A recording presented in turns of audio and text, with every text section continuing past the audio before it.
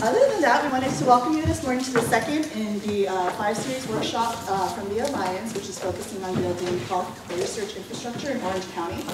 And today's focus is on cultural competency, awareness, and sensitivity. And Marianne Fu from the Orange County Asian Pacific Islander Community Alliance will be your presenter today. I just wanted to highlight the Delhi Community Center, which is the space that we're in. Just a little bit of information about many of you know who Delhi is. And this beautiful facility actually has been here, this space has been here since 1969, it's new to me. And the space that we're actually in has been here since 2001. It seemed like just yesterday. So it's hard to believe it's been so long, and they continue to be a great resource in the community. This is their vision, mission, and values, and they have lots of great programs, including dance classes, which is the space that you're in. They have health, humanities, socioeconomic courses and whatnot, as well as you saw as you walked in, English as a second language course. So they're a great community resource, and we just wanted to acknowledge them and recognize the space that we're in today. And as I mentioned, this is a series of workshops that started about a month ago, and there are 5 workshops. Many of you will be participating in all of them. This is the second in the series, and it really is a part of this larger project, which is the Orange County Alliance for Community Health Research, or CACHR. And the goal is really to build and encourage community-based participatory research projects addressing health issues in Orange County. So through these series of workshops, as well as just skills building in terms of the informational topics, we're hoping that you will network and build good partnerships and develop relationships in which we can address the healthcare issues here in Orange County. Just a little bit of background on the Alliance. These are our community partners. UCI's Institute for Clinical and Translational Science, Cal State Fullerton, the Children and Families Commission of Orange County, the Healthcare Agency, OCAPICA, and Public Health Foundation Enterprises. And this project is based out of the ICTS, which is one of 60 across the country, and there's only programs in 30 of the 50 states. So there's still a lot of work to be done looking at the very big disparities that exist in some of these other states. And the goal of the project is really to get bench to bedside a lot quicker, but also a lot better. So really to be culturally competent and to really translate information to our communities where we can make the biggest impact. So that's really the purpose and goal of the Alliance. I wanted to highlight a funding opportunity from the Institute for Clinical and Translational Sciences if you haven't received the email. It's a part of your slide packet. We have a program called the Incubator Awards, which are kind of, if you will, seed grants to build CBPR partnerships. So the first series of grants is actually due May 1st, which is not too far away. But the grants are not so tedious, and you can find information on the grant opportunity at the links provided here. And Dr. Montoya, Michael Montoya at UCI, will be your point of contact if you have any questions. And we are also here as a resource, the Alliance, to help you build these grant applications if you're interested, especially as participants of the workshop. So please contact me if you're interested in more information regarding that. So we're going to start off this morning now that you're nice and settled with a little icebreaker.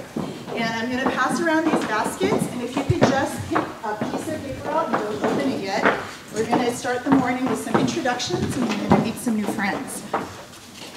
Just go ahead and pass that around. So grab a piece of paper, don't open it yet. You're going to get up and go and approach someone you do not know, and you're going to do introductions first with your name, and then doing whatever the instructions are made of a piece of paper. Really, you'll be And then after that, you're going to go ahead and find 2 other people to introduce yourselves to, and then come back to your seats. And then we'll start. So go ahead and grab a piece of paper, get up, meet some new people. I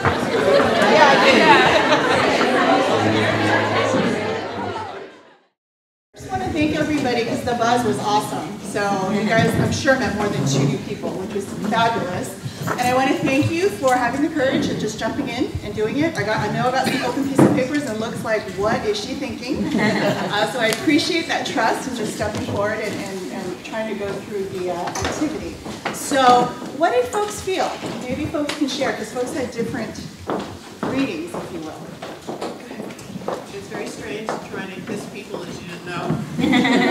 This is true. This is true. Any other thoughts, Chris? Well, I had the big warm hug, so being a big hugger myself, it was really easy. And everything was happy to hug, so hugging is good. Awesome. For me, it was the opposite. I'm not a hugger, but I had the hugging one, so like kind of like. Well, did anybody have a rubbing noses one? Oh.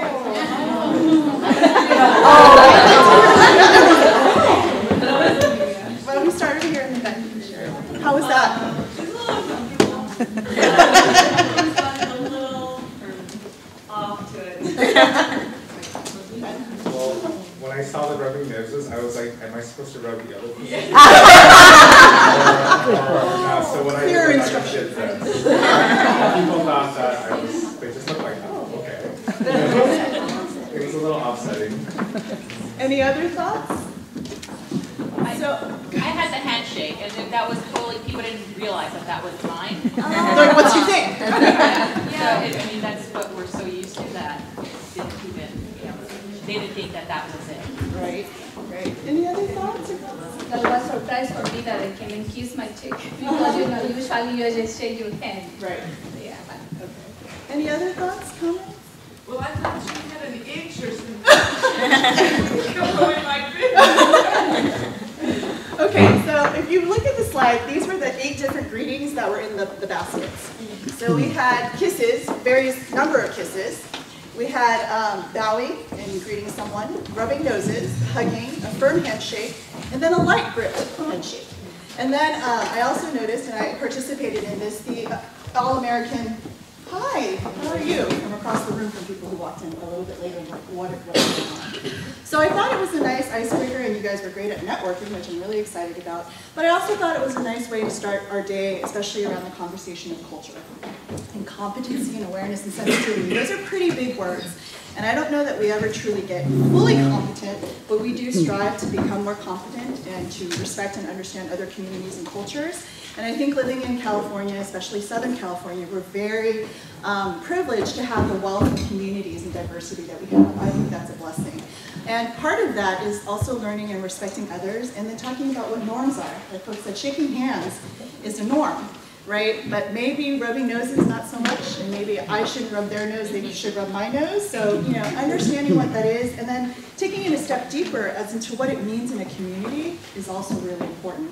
I didn't put in there, but in the Chamorro community, you actually hug someone and take in their essence. So I'm supposed to breathe in your essence. That might have been actually a little bit more invasive than rubbing noses this morning. So I chose not to include that. But that's a very respectful piece of the culture, especially of elders. So it might seem like, whoa, I didn't take a shot, I just know what's going on. But really, it's more powerful than I'm trying to take a sniff of it. Really, it's breathing in your essence. Gosh, it's really powerful, right? So I don't know if you guys want to guess where these come from, what countries they may come from. I know Indonesians do 3 kisses often mentioned. European.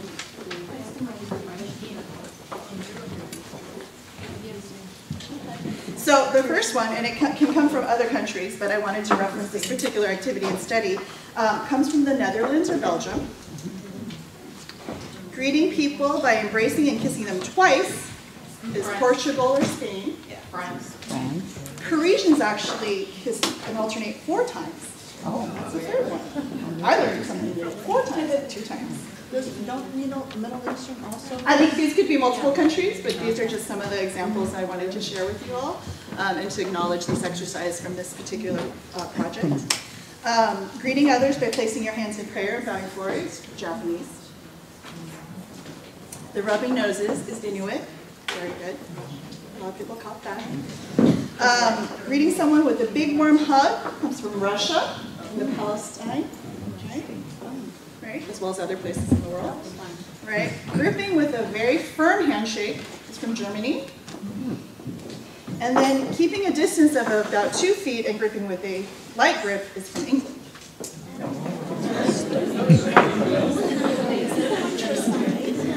So I love the oohs and ahs because some of those are norms and folks are like, yeah, Parisians, French, and some of them are not. And we also don't want to generalize and stereotype and assume that every German in the world is going to shake your hand with a firm handshake, right? But these are some ways to help us overgeneralize a little bit and understand communities. However, we don't want to make assumptions that every German who walks in is going to shake your hand with a firm handshake. Right? And that's just one nuance of what culture and community really is. There's language. I thought about starting the day with different welcomes in different languages, right? There's the country that you come from. And culture is so much richer than just your racial and ethnic differences, right? And so today, we're going to have an opportunity to talk a little bit about that. And Marianne's also going to share some of that experience, as well as the culture within academic organizations and community-based organizations, which is a part of this partnership and the relationships we're trying to foster. So, thank you again, everyone, for participating. That was fabulous. So today's training objectives are to increase awareness and understanding of culturally competent, community-based participatory research methodology, to identify local resources to ensure CBPR projects are culturally competent, to understand CBPR, how CBPR leads to cultural competence, and really to inspire compassion and understanding. And within your packets today are the slides, so feel free to follow that, and then you'll also have them up front today. As I mentioned, our great presenter today is Marianne Fu. She happens to be my boss. She's the Executive Director of the Orange County Asian Pacific Islander Community Alliance. If you haven't had the opportunity to meet her, I think you will really enjoy, especially today's discussion with her. She will bring a fresh light to the notion of cultural competency, and you'll find her other skill sets along the way. Marianne is the Executive Director and founder of Ocapica, a nonprofit-based organization serving APIs and other communities in Southern California regarding health, mental health, policy, youth leadership and development, community and economic development, and education needs. Ocapica has almost 40 staff that speak 16 languages with programs that serve more than 80,000 community members a year. Marianne has been working for more than 20 years on health issues on national, state, and local levels at several different community and countywide organizations. She also helps to lead several community-based participatory research projects, including Ocapica's National Center of Excellence to Eliminate Health Disparities, focused on Pacific Islanders and Southeast Asians in the United States, a California breast cancer research project focused on patient navigation for Southeast Asians, and a National Cancer Institute-funded Pacific Islander Cancer Project. Marianne received her Bachelor's of Science in Psychology from University of California, Davis, and her Master's in Public Health from UCLA, and is a fourth-generation Chinese-Japanese Californian who's married to a Japanese-Peruvian, and they have two beautiful young sons. And you'll love this. When she's not exhausted, she enjoys going fishing with her family or playing matchmaker for her coworkers. One of the skill sets that you might or might not be thrilled to learn about today. And she has the best of intentions with her matchmaking skills. So please help me welcome Marianne.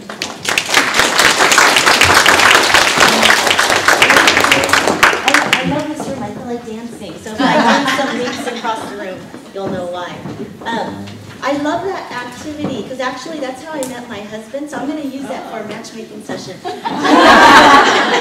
husband is Japanese Peruvian, and when I first met him, he kissed me. So I'm like, ooh, he likes me. And he didn't, but it was his greeting. So I'm like, oh, I thought he was really into me. And well, we got married, so eventually he became into me.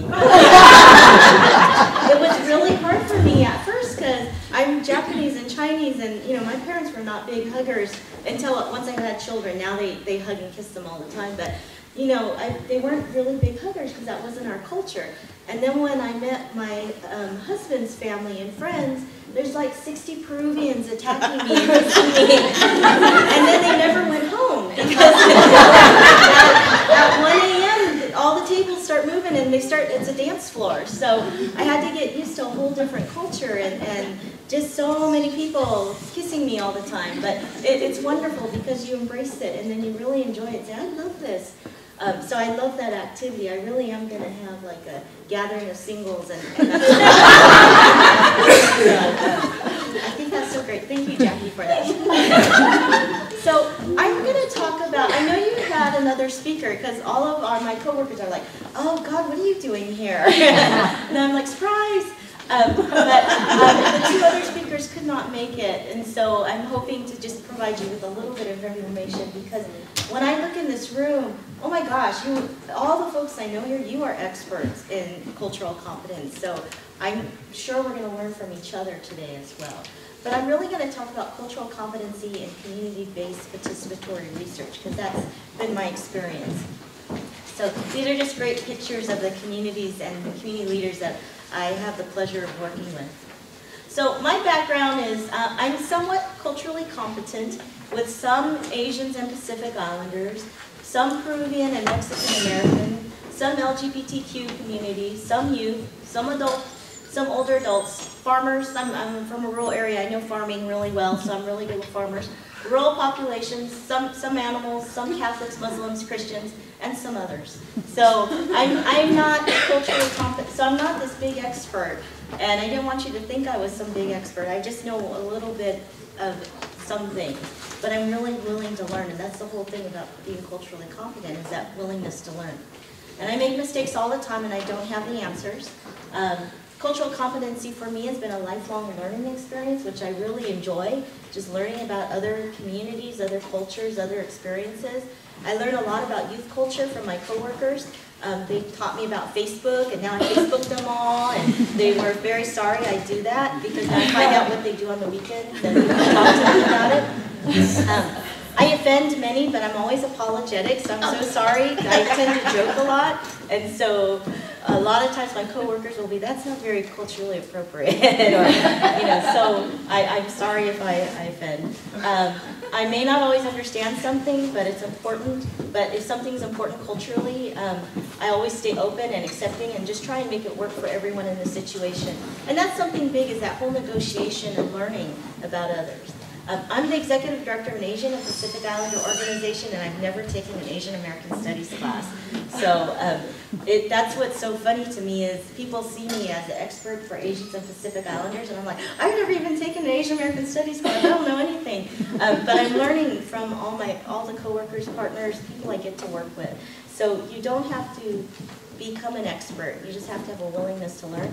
And just because somebody is that ethnicity or from that culture doesn't mean they know either. I really thought for most of my life I was Marsha Brady from the Brady Bunch. So that shows you who I am. So I just want to start off with voices from the community. And this is from an experience that we've worked with researchers on. And this was way back, this is a while ago, and this was when community-based participatory research started becoming popular. So this is the viewpoint from the university researcher. And the university researcher, we were at a community meeting, and we had community members who were researchers too, who were conducting the surveys with this researcher. So the researcher says, looking at the surveys, hey, all the writing looks the same. They aren't valid because you filled them out for the participants. And the community researcher said, are you saying I'm being dishonest? University research. I'm not saying, I'm just saying I can't use any of these surveys because you filled them out and not the participants. And the community researcher saying, but the participants are elderly. In my culture, as someone who's considered young, if I don't fill them out for them, it's considered highly disrespectful and rude, and I'm not helping them as I should. That's my role. The university researcher said, but we want the participants to fill out the surveys because if you do it, you're biasing them. It's basic research methodology. And everyone at the table was like, ah! So the community researcher's saying, so you're saying I'm stupid and dishonest and I don't know how to do research in my community? And the university researcher, no, I'm saying you're doing it wrong. And then the other people at the end of the table, the other community members are like, she's saying that we don't know our communities. She's saying we're lying and dishonest. We're not working with her. So it was an explosion of what happened. And it was about 20 community members around the table all glaring at this researcher who's just saying, you cannot fill out the surveys for them. And it happened to be the person who was the community researcher who's telling them, goes, I'm going to fill those surveys out because that's really rude. And if I don't, this is not going to happen. We're not going to work with you. So you can just see a basic misunderstanding or just a way that this researcher was used to, no, you're going to give a survey out, they're going to fill it out. That's it, nothing. They weren't negotiating. Here's another one that we've had experience, university researchers. I need you to have 300 surveys done by next month, and I've only received about 20. You're supposed to be working full-time on this. What are you doing? It should be only 30 minutes to administer the survey. How many of you have heard that? I know, I hear it all the time. I'm like, oh my God, give me a break. The community researcher was, the questions you're asking are very personal. Income level, sexual history, personal trauma. I can't ask those in 30 minutes. Some of these things are never discussed in my culture. Plus, because I'm from the community, if I don't spend the first hour talking about who I am, where I came from, who my family is, they're not going to even be open to me. I then have to spend another hour helping them with other things like reading bills or doing paperwork. Then I can ask the survey questions. And because they don't speak English, it takes me twice as long to administer all the questions in another language. Then I have to eat with them because if I just leave, it's like I use them. It takes me about 3 to 4 hours to do a survey. Everybody's like laughing because I think you identified with this. And the university researcher said, you can't do that. You should go in, just do the survey. You know, you shouldn't be in there all day eating with them. You're not using your time efficiently or effectively. And that, another relationship broke down because for the community, they're like, you just don't understand. I live in this community every single day. If I just walk in here, I'm going to ask you all these questions. How many times do you have sex? Using condoms? This is this. I'll be kicked out. I have to live here, so don't do that to me. And then finally, some other voices from, just some voices from researchers that have questioned us. We're doing this great research project on your community, and we want you to be a part of it. You know, great. But can you just translate the survey and disseminate it to the community? And sorry, we don't have funding for the project, but don't you want to help your community? You know, we get that a lot too, where it's like, you know, I thought you wanted to help your community. So this guilt. And for an Asian Catholic, it really works. It's like tons of guilt. You know, don't you just want to help these people? And then later you find out, but you have $3 million. Yeah, I want to help my community. You should be helping too. Another university researcher. And this is, we love university researchers. These are just some of the poor experiences we've had. We've had some amazing experiences. I actually should have put them up. Here's another case. We analyzed the data and found that the parents in your communities, they don't want to get involved in their children's school. So in this case, they didn't have the community members involved in the analysis. So they just looked at the data, which said, no, I'm not involved in the schools. What they didn't do, if they would have had community members involved in the analysis, they would have found out that these parents are working 2 to 3 jobs, that they don't have time, that they feel intimidated to go to the school because their English is a second language. When there was more analysis done, they found out that the parents were just heartbroken. They could not be involved in their children's school, but they wanted to be. So in this case, by not having the families involved or by not having the community involved in the analysis, it really looks poor. It looks like very negative. Oh, you know, these families don't want to have anything to do with their child's education. So you're not going to get a good analysis. And then the next one. We want to do phone interviews in language with older adults. We'll just recruit our students to do them.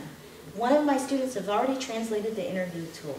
Now, we hear that a lot. Okay, young people, on average, especially if they've been in the country for a long time, their language skills are just, they're not the same.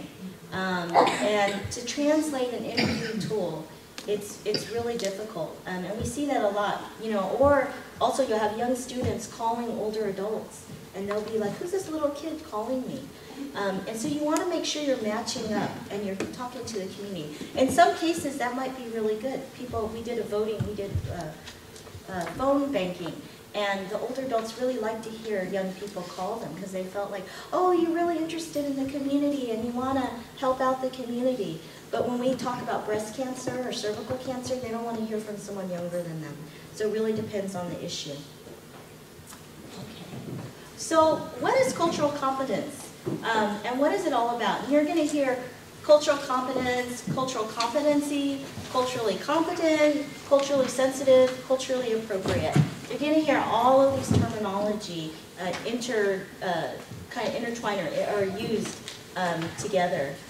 So I looked up on the online, Merriam-Webster Dictionary online, and I love that dictionary because it has the regular dictionary, which I never understand. Then it has an English language learner dictionary, which I really do understand better, and that one was better. And then it has a children's dictionary, which is even better. So I use the children's dictionary because when I read it, I'm like, I have no idea what they're trying to say and what kind of examples they use. So some of these will get easier. So culture is the customary beliefs, social forms, and material traits of a racial, religious, or social group. So that's one way to look at culture. It might be racial, might be religious, might be social. It's also the set of shared attitudes, values, goals, and practices that characterizes an institution or an organization. So it can be institutional, it could be the corporate culture, you know, Girl Scouts, you know, it could be anything. Or organization. It could be a nonprofit organization, it could be a university, it could be anything. Culture is also the set of values, conventions, or social practices associated with a particular field, activity, or societal characteristic. You can tell I took that from regular dictionary, because usually I won't understand everything. Culture is a way of thinking, behaving, or working that exists in a place or organization, such as a business. So again, it's just, a set of thinking, believing, or practices. Competence or competency or competent is being adequate. Not being an expert, it's being adequate. It's having a better understanding, it's having a skill, it's doing something well, and having the necessary abilities or qualities. So you're not an expert, but you have a better understanding, and you have some abilities, and you have qualities. So I took this definition of cultural competence, from the National Association of Social Workers. I really liked it. Cultural competence refers to the process by which individuals and systems respond respectfully and effectively to people of all cultures, languages, classes, races, ethnic backgrounds, religions, and other diversity factors in a manner that recognizes, affirms, and values, and that's the big thing, values, the worth of individuals, families, and communities, and protects and preserves the dignity of each. And I think that was such a nice definition, because when I work with the community, what I always hear is, I just want them to respect me. I don't want them to call me a boat person. I don't want them to call me, oh, it's that poor person on Medi-Cal, or oh, she collects food stamps.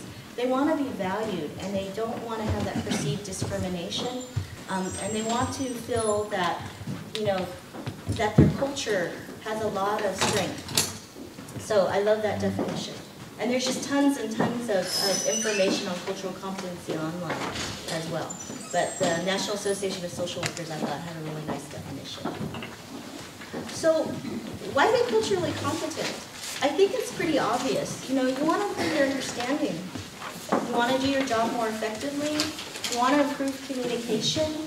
You want to improve trust. You want to have improved relationships. You can work with diverse populations. You can improve self-awareness. And you have reduction of barriers and disparities. And I think those are key. I used to work for a great organization called Families in Good Health in Long Beach. And we worked at a hospital. And there's two different cases where one doctor was culturally competent and the other felt like, I don't need to do this. So we had a Lao family, and the woman needed to have a C-section. And the first doctor who's working with this family said, because the woman said, I don't want to have a C-section. And her husband's like, no, you're not having a C-section. And so the patient navigator was telling the doctor, can you just talk to the family? Can you talk to the family about why she needs the C-section? Because she thinks you just want to cut her up and experiment and learn, from her body. They don't want to do that. They're really worried about the health of the baby. They want to have the best possible labor. And they want to bring their child in, healthy. And he goes, you know what, I don't care, I don't have time. They need to follow the rules, if not, leave this hospital. And so he was just like, I was respectful, I don't want to work, if you're not going to follow what I'm saying, then go somewhere else. So they went somewhere else, and they didn't have to have a C-section. So she had a normal pregnancy, and she had a normal delivery. So then the family went and told everyone, don't go to that place, because they just cut you up, and they don't listen to you. And so the organization had to do a lot of damage control. And so another case came up, very similar. Another Lao family, same thing. A different doctor was saying, I really think, she needs to have a C-section, and these are the reasons why. So the woman, this woman said, I really don't want to have a C-section. And the husband, same thing. I don't want my wife to have a C-section. I'm worried about her.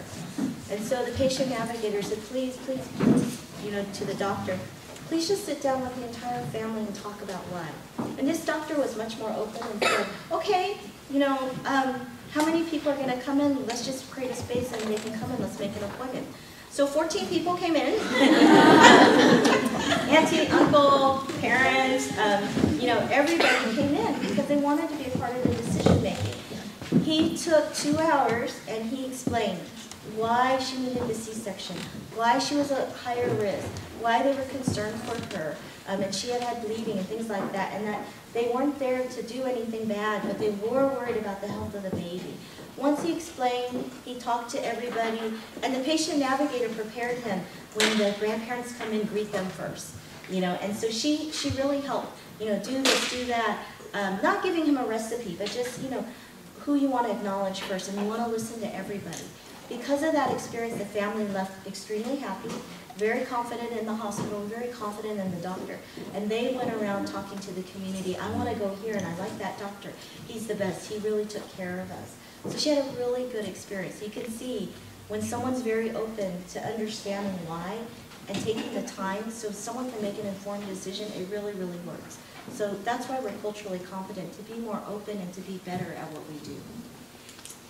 So culture can be anything. It can be, my favorite culture is pop culture. I love reading People magazine every single day and learning about my friends, Angelina and Brad. They are my personal friends. I love those kids. And then I love Facebook, so I love the whole social media culture. I don't have Twitter or anything like that, but I like to follow people on Facebook. Food can be culture. Think about your favorite foods and where they come from, what it means. Like when I have Southern cooking, I just feel at home. I feel so good. Or when I have a bowl of ramen, I feel so good. That feeling you get from your favorite foods that come from your culture, from different cultures. Religion also has so much cultural meaning and context. I put farming because rural areas, is a culture in itself. These are skateboarders, the skateboarder culture. This is Girl Scouts, and I love this picture because all the girls are Muslim, and I thought that isn't that all American? You have Girl Scouts, and you have all the these girls are so cute, and representing. You see that Girl Scouts have Vietnamese Girl Scouts, they have Chinese Girl Scouts. So it's really it's just exciting to see that in the United States. And you have street culture, you have urban culture. So culture can be anything. It doesn't have to be about race or ethnicity. It can be about anything. And is it difficult to be culturally competent? People used to say, when I worked with healthcare providers, probably 99% were like, I want to learn more about my patients. I want to learn more about their background. But I'd always have a few that are, I don't need to be culturally competent, I'm just respectful. That's all I need to be. My job is to be a doctor and to respect them and provide them care. Why do I have to need anything more? Why do I have to worry about them? They just need to follow this. And they used to tell me it's really hard to learn about every single patient's background. But if cultural competency is so hard, why is it that tobacco and alcohol companies can do it? Here's Pechanga Resorts. They're the most culturally competent group I know. Pechanga Resort and Casino, a luxury bus. They have it in Chinese, they have it in Vietnamese. They go to Asian Garden Mall and park and wait for all the elderly Vietnamese to come. You get money, you get tickets, you get food. You have movies. You have Paris by Night showing, and they also have all the famous people coming in for Koreans and Vietnamese and Chinese playing, music at the resort. So they're so good at marketing, at being aware. Bicycle Club, another gambling place in the South Bay, they serve fried fish at the tables. And just very, very culturally competent. There's also, look at this one is for alcohol companies supporting GLAD, filtering out inequality. So knowing the messages, knowing how to market, how to reach the community. And then also I have ER up here because I used to love this show in the first days. I think there was one time when Nurse Hathaway said, she was talking about language access, and there was a Latino couple and the wife was really sick and she was going into renal failure. And the husband didn't know, and they were trying to figure out the entire show what happened to her. And what they finally found was Nurse Hathaway said, is she on any medication? Give it to me. And she read it, and it says once, take once a day. Once in Spanish is, what's once in Spanish? 11. She took 11 pills. So I was like, oh, you are so great! Because Nurse Hathaway was like, we need to be able to people need to be able to read the other labels. We should put it in language. The other thing ER did too, and it was again Nurse Hathaway, she always had the best lines. She would say, at one time, there was a Vietnamese woman that came in, or an Asian woman that came in, and she was saying, we need to do a pap smear because Vietnamese women have the highest incidence rate of cervical cancer. And I was like, wow! So programs can be very culturally competent. So I love that. I wrote to them saying, thank you so much. Now, Lowe's. if Lowe's can be culturally competent, if they can, and when Lowe's opened up, I ran, I ran in there because I want to say, I'm a Home Depot kind of gal. But I walked into Lowe's, and what I found was, the first sign I saw, this is on their website, word for word. Welcome, Lowe's speaks your language. How many hospitals have something like this? Lowe's speaks your language, so I just want to read it. We're making shopping for home improvement supplies easier for our international customers. Language line phone service, available in most stores, provides professional quality live translation of more than 140 languages. Whether customers speak Spanish or Hindi, Hmong or Mandarin. I was like, oh, they even know what Hmong is! I was so excited. A translator can assist them in speaking to store employees. And a card on display in the stores offers a short explanation of the service in 20 common languages. And when you walk into Lowe's, I didn't see it in my Lowe's lately, but when I first walked in, there's a big sign. We speak your language, and there's like 40 languages there. And I was so excited. And then their name tags, hi, I speak Vietnamese, I speak Korean, I speak Spanish. And I was going up to every person like, oh, you speak Spanish. Oh, you speak Mandarin. I'm so proud of Lowe's. And they have, in addition to the language line, some Lowe's stores have Spanish-speaking employees on staff, and a sign on the door tells the customers to look for associates wearing I speak Spanish buttons. The language of home and family is universal. Now the language of home improvement is too. So, Lowe's, which sells hardware, it sells light bulbs and it sells wood, lumber. If they can do it, why don't we have this in every setting? And so I'm just really curious on cultural competency, language competencies like this. How do we get this everywhere? So this is another slide, the iceberg concept of culture. So culture is not simple. There's so many nuances to it. And so when people think about culture, they think of the tip of the iceberg. Food, dress, music, visual arts, drama, crafts, dance, literature, language, celebration, and games.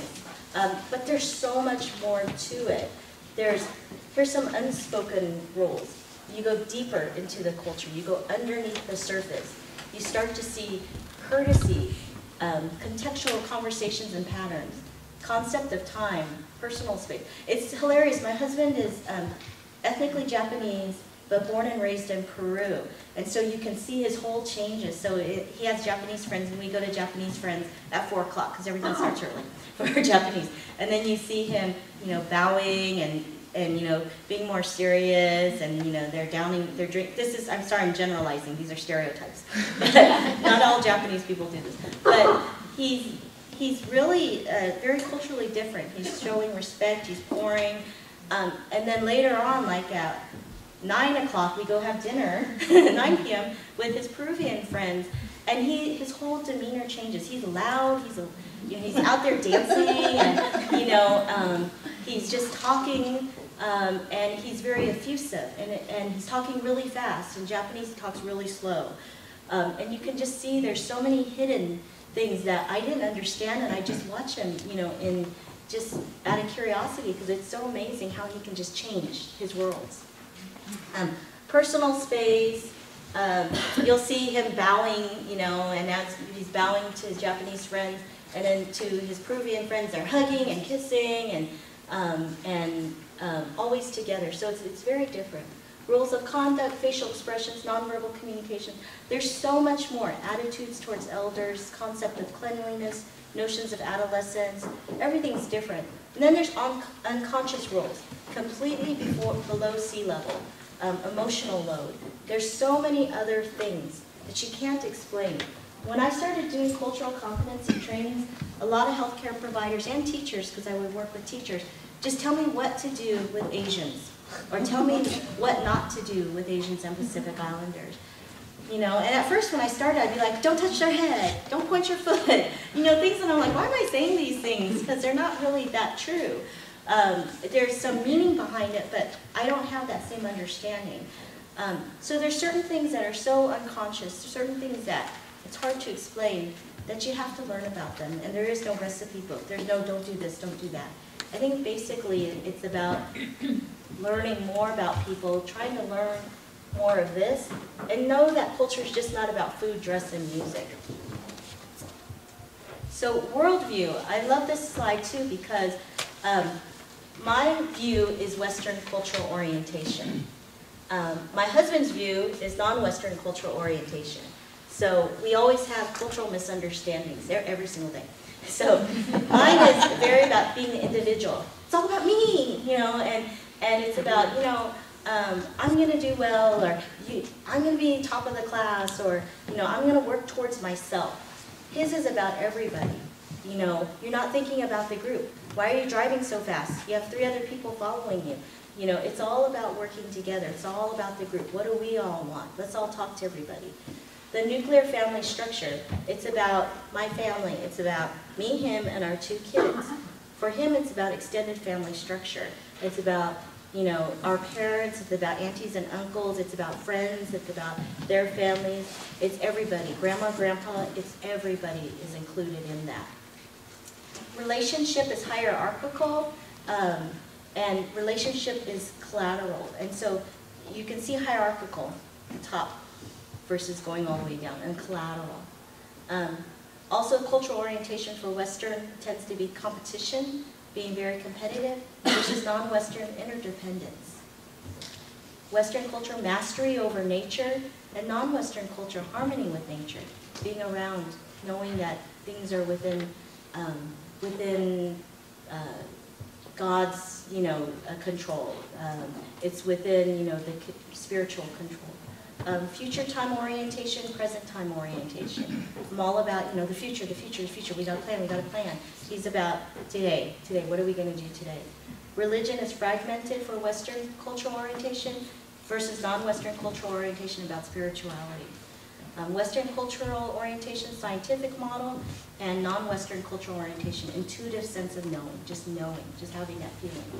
Western cultural orientation, very verbal, and non-Western cultural orientation is about being non-verbal. So a lot of times my husband will say, can't you tell what I'm thinking? I'm like, no, you gotta tell me, I don't understand, you have to tell me what to do. Or even in his own communication, he likes to tell stories and they go on and on and on, you know, and I'm just sitting there. At first, he used to get really offended because I'm like, get to the point, you know. And I'm like, you could have shortened that whole discussion from 10 minutes down to 1 minute, get to the point.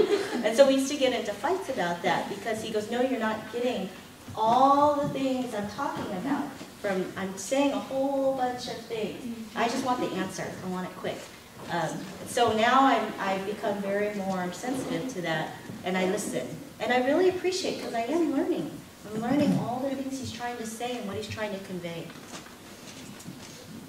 So some other social, cultural, economic, and political considerations. And I use these because this is something, when I was trying to learn more about Asians and Pacific Islanders, because I didn't know very much. I knew my experience. I knew what it was like to be 4th generation growing up in a rural area. I knew about racism, because I experienced it on a daily basis. I knew about I probably have more of an experience of the civil rights era. Going through KKK, things like that. I understand that. I didn't understand the immigrant experience or the refugee experience, so I needed to learn more about that personally. So some of the things I use to understand a community better is the diversity. How diverse is the population? Before I met my husband, I thought Latino, well, everyone speaks Spanish. You should all understand each other. I learned Spanish from, my teacher was from Mexico, and when my husband speaks Spanish, I don't understand him because he's got terminology, he's got all this stuff that is from Peru that I really don't understand, and the words are constantly changing. So even when his friends are coming from Lima, some of the words, he's like, what word's that? I don't know that. But there's such a diversity, even ethnically too. If you think about Asians and Pacific Islanders all lumped together, there's over 60 different ethnicities, and we're all different. Language, just as I was saying, language is different. Chinese, when I think, oh, do you speak Chinese? Well, which dialect? There's 100. You know, there's so many different dialects in every language. Gender, how males and females are perceived. Age, how you treat someone older versus younger. Generation, someone who has been here for 8 generations is going to have a very different experience from someone who's been here for the 1st generation. Background and history, what was their experience? I had one case of a woman who was giving birth at a hospital, at a teaching hospital. And she had been gang raped in a refugee camp. And she had a really bad experience and had severe trauma. She had gotten pregnant and her boyfriend left her. So she was by herself, single mom, 22, with a child. Already she had a child and she has no family here. They had been killed. And then she has a second child coming. She's having her baby. She's by herself in the hospital, pushing, and it's just really going through an emotional experience. This teaching hospital brought in 6 men, 6 of the interns to, learn what was going on. They didn't know anything about her background. They surrounded the bed and they were taking notes and looking at her and watching her. And at a teaching hospital, she didn't speak English, and so they're doing things when you're having a baby, they're checking your cervix, they're touching you, and you feel just so emotional and you're so vulnerable. She relived her trauma of being raped, and she didn't want to touch her baby. She just had a horrible experience. She was in severe depression, and no one knew what was going on because she couldn't speak English and convey it, and she didn't want to. But just finding out a little bit of her background and history, talking to a patient navigator, talking to someone about, here's a woman, can you talk to her a little bit about her experience? She's by herself, so I'm just worried about her. Immigrant or refugee, immigrant has come here by choice, but their experiences as an immigrant is not always good in the trauma. We've had friends who have come here to work and left their children behind, because they're trying to make money, send money back. But the experience of the child feeling like they've lost their parents and being raised by their grandparents. And then we've had families who have sent for their children to come, and in the immigration experience, it's not been good. They've been really traumatized. They've been used by people. If they had to pay people to take care of the children coming over, the trauma that they felt. And the same for the refugee experience, too. Coming over as an African refugee, as a Southeast Asian refugee, the horrors or trauma you've gone through is really difficult. When I started working at another organization, I didn't know anything about the Southeast Asian experience. And I'm like, and running in and dancing and slamming the door. And I didn't realize every time I slammed the door, it would really scare them because they would think it was a gunshot or they would experience something. I was really insensitive to my coworkers, and I'm playing loud music and dancing and yelling, and for them it was just they were going through so much that I needed to be more respectful. When they started telling me their stories and what was going on, one coworker who witnessed her husband being killed in front of her, seeing her children tortured, being pregnant and trying to escape and escaping up a huge mountain to get into Thailand and being forced by the guards to go back. Just those experiences, I never knew about them. So just listening to people and hearing about what's happened to them. Rural versus urban. If you're from a rural area, you have a really different experience than growing up in an urban area. Growing up in a city, it will be totally different than a rural area. I still do work up in Northern California, meaning north of San Francisco, in Tuolumne or Eureka, all of the areas up there.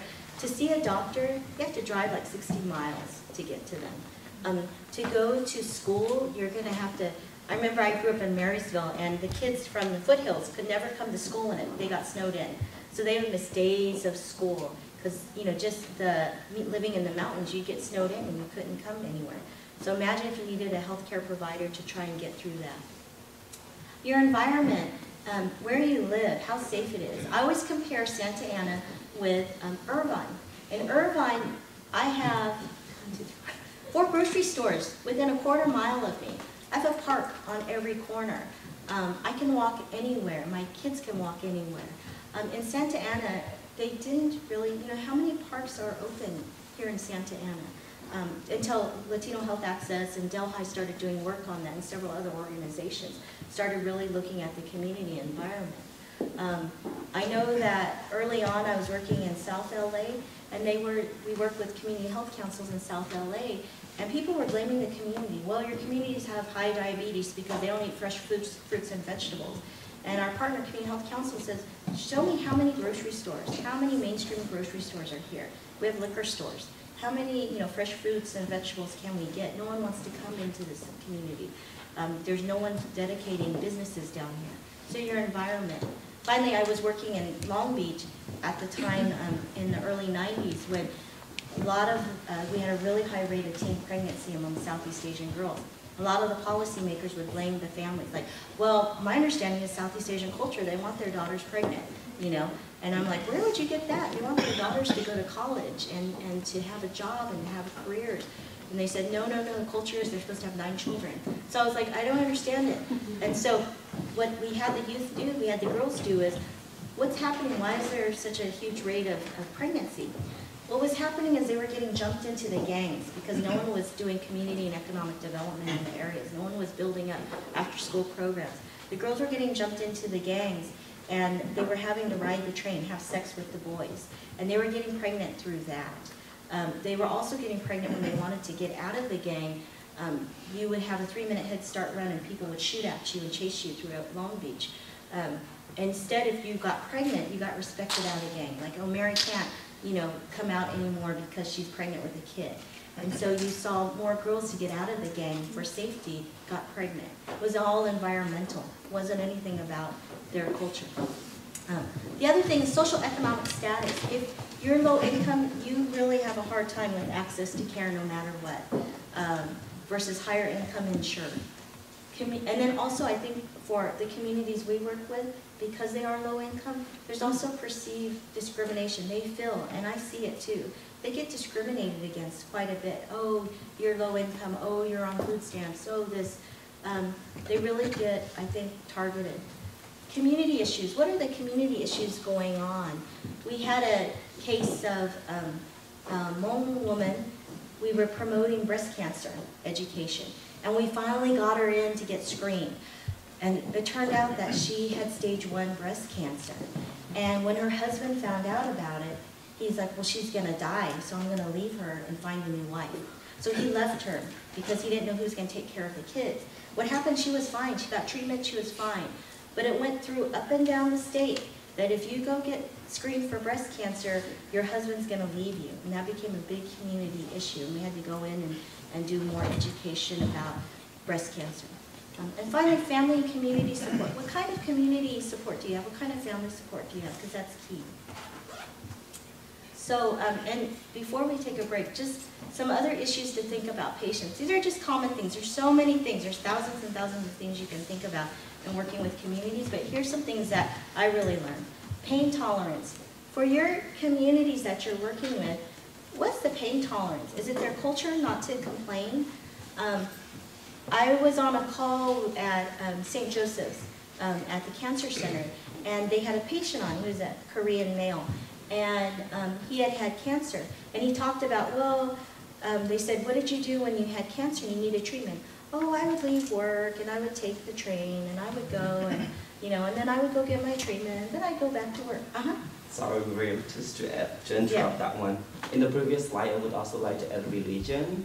Oh, yes. Play an important role Exactly. to understand where they're from, either Buddhists and Muslims play an important role. And also in related to the issue to think about, let's say people like in Buddhism culture, they believe that because of the karma, they determine their health because they did something bad in the past life and it results in this life. That's why they deserve that one. They don't want to stay. So religion somehow plays a It's huge. You're absolutely right. It's really key. Thank you for that. So this man, he just was he never complained. He didn't tell any of his coworkers he had had cancer and was getting treatment. He didn't say anything. When the doctor said, are you in pain? And they knew he was in pain. He would just never complain. He goes, no, I'm okay, I'm okay. And what he said was, I don't want to be a bother. I don't want to bother my son. And they were like, but you took the train yourself all the way for an hour to go get treatment. And then you went straight back to work. And what do you do at work? Oh, I work at a grocery store and I box and I do these things and I have to like put everything out. He never complained. And he said he didn't want to bother anyone, but he also wanted to tolerate the pain. Scale for health. A lot of times you see these questionnaires. How healthy do you think you are? Are you very healthy, not healthy? You know, some of that is really hard to translate. Also, you have to ask, you know, for the community, is it bad luck to say that I'm really, really healthy? Is it bad luck to say, you know, that I'm not healthy? You know, so you have to find out some of that background. Also, are there different terminology for common words? I learned a lot when I was asking people, do you feel depressed? Do Do you feel sad? You know, people didn't understand that. But they kept telling me I'm thinking too much, I'm thinking too much. And I go, oh, okay. You know, I'm like, but are you sad? You know, and I found that thinking too much was depression. I just wanted to share a story. I was working in a doctor's office one time in rural North Carolina, and this lady was telling the doctor that she has depression. And the depression's just getting so bad, and the doctor was trying to, like, doing this mental health interview, trying to get at her depression.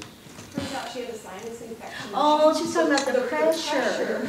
Yeah. And it took like a half an hour. Yeah. It was pretty funny. Yeah. But that's so common. It's just the terminology or your understanding or how you want to explain it. It is trying to figure things out. So a lot of it is a negotiation, but it's really about communication. And that's so great that the provider was sitting there just really trying to figure out, what are you talking about? Let me try and really get to that. Are symptoms somatic? We will see a lot of community members come in. I've had stomach aches, I've had headaches. You know, I'm just tired. I'm tired. And we have a therapist who, like, they're depressed. You know, she'll tell me all those things will show depression, stomach aches. How's it showing? And a lot of times when you're going into the doctor, you have 15 minutes. So how do you explain your symptoms? You can't just go in there, I'm depressed, I don't feel, you know, I'm feeling this. And respect for providers. We see a lot of this with patients. Just being respectful of providers, so really trying to please and give the right answer, not be bothersome. I'll see this too, showing that respect. Other issues to think about in implementing, and this is now transitioning from patients to going to interviews and research. And then we're going to do some more activities. So I'm sorry, I'm just talking to you, but I'm trying to give you some background information. Silence doesn't always equal agreement or yes. I used to do questionnaires like, have you ever been screened for this? And people were like, I put yes. This doesn't always mean yes. It could, you know, nodding your head could mean I'm hearing you, I'm listening. I don't understand you. You know, it doesn't always mean yes. A lot of times when I'm talking to people, I'm all and what I'm just saying is yeah.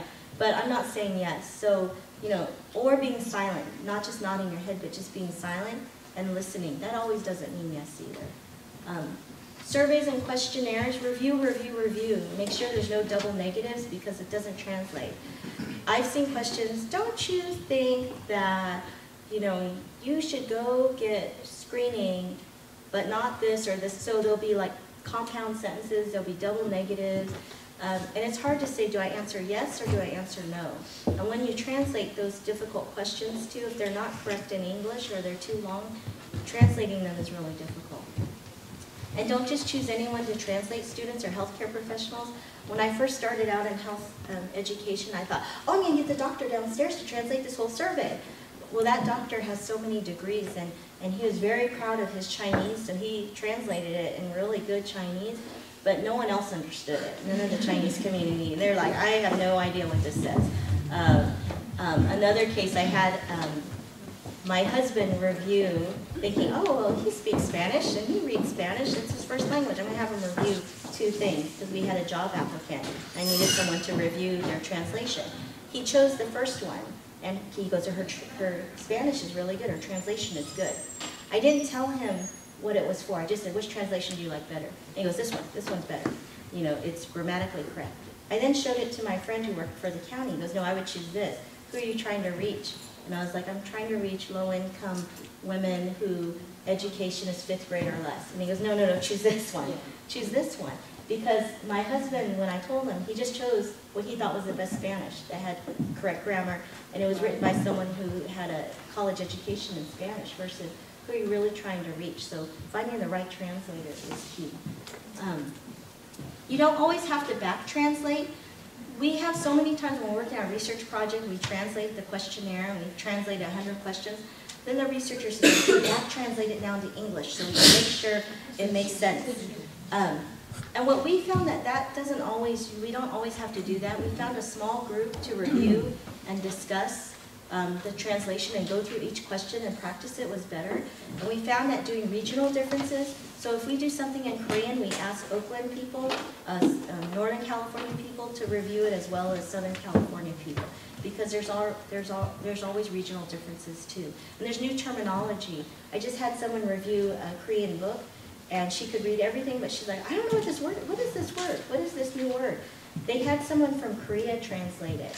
And there's so many new words like that come out from country of origin that she's like, I don't know what this word is. And folks who've been here for a while, even if they read Korean and Korean's their first language, they might not know what this word is. It seems like it's a new word. And then some words don't exist in other languages. When we started in 1999 doing work in Pacific Islander or Southeast Asian community, the words pap smear, there was no word for it. A mammogram. And then we thought, well, let's just describe what a mammogram is. You know, we'll put mammogram and describe it. A lot of the Southeast Asian communities we were working with, they thought it was the TB X-ray when you're coming in as a refugee, and if you have active TB, you get an X-ray. That's what they thought the mammogram was. So I was like, 90% of the women are getting mammograms? You know, it was that there wasn't that word, and we didn't explain it well. So MMR, HPV, HIV, all the acronyms, it's really hard to translate, and folks don't know what that is. I don't know. I didn't know what all that was too. The MMR, and all the things that, especially for the children, parents get really afraid. We had one case of a woman where she brought her child in, and when you get your children's immunizations, you get a lot. So there's like a tray. There's 4 shots there, and the nurse was saying it's the MMR, it's a DPT, it's da-da-da-da. When she heard DPT, she thought they were giving her child DDT. So she thought, they're giving my child, I'm taking my child and I'm leaving, because they thought they were giving her pesticide, and she's trying to protect the child. So making sure for acronyms, those are explained. So what I want to do now is I want you at your tables and to have a piece of paper, and I know it's just been a lot of talking, but these are common questions that we always ask in healthcare, in research, all the time. And I want you to, at your tables, as a group, to think about what are better or more appropriate or culturally appropriate ways to ask it. When I ask these questions, people don't want to answer them a lot of times because they're like, why are you being so nosy? We had a family who lived with 2 other families. Why do you want to know my household, the number of people living in my household? Why do you want to know this? Are you going to tell someone, about this? So what are ways that you would want to ask these questions? Think of some different ways. We also had, what's your household size? Pacific Islander, the Festival Association, PIFA, in San Diego, they did a survey and they asked, what's your household size? And they were saying 2 stories. And I was like, yeah! I would have interpreted it that too. So here are common questions we use every day. How would you want to change these? So take about 10 minutes to talk in your group and think about these questions. What are better ways to ask these common questions that we ask every day in healthcare or research? Have these questions been asked to you? Think about when you go to a healthcare provider, or when you go to school, or you go to, anyways. Are these questions really common? Have they happened to you? Have you had to ask these? Yeah. So in your discussions at your tables, what did you think about these questions? Did any of them make you feel uncomfortable? Yes. Yeah. I heard Annette say, I'm not ever going to ask this question to an elder. She's like, I can't do that. That's so rude. So maybe let's go around the room and think about each of these questions and what are ways that you've asked them so that there isn't any misunderstanding of what's your household size, 2 stories? How would you make these more clear, more appropriate, more culturally sensitive? So what's your household income? I get that asked all the time, and I'm kind of always like, what do you mean? I always put the wrong answer. So, because I'm like, I don't want to put, what it really is. So what's your household income? What were some of the table's responses? Well, what we discussed, excuse me. Oh, no. No, what we discussed was if you were to tell the audience or the participants why you were asking that question, Yeah. then maybe they would be, more in tune to answer, Yes. such as the benefits, Uh-huh. of, certain ranges and Uh-huh. what, each of the households, can benefit from those. That's good. questions. So Charlene had said that if you make a point of giving the background of why you're asking that question, that it's not just to ask it to be nosy, but maybe you're asking it to see what they could qualify for, what you could help them to qualify for. Maybe you're asking it for research purposes and it's very confidential. You're not sharing it, but it just helps you to understand better. Sometimes when you ask it, straight out, you hear some hesitancy behind person's voice. So what I try to do is say, well, we're talking about this assistance program, so the highest income that you're allowed to have is this amount. Based on that number, do you think you would qualify or something? That's a really... So instead of them feeling like they have to give you an exact amount that they're not comfortable giving you, then they can, give it to you that way. That's a good point, because if you have ranges like, 30,000 to 50,000, you can say to qualify for this, if you're around this range, you'd be able to be qualified for that. Is any of this fit? And that would be very sensitive.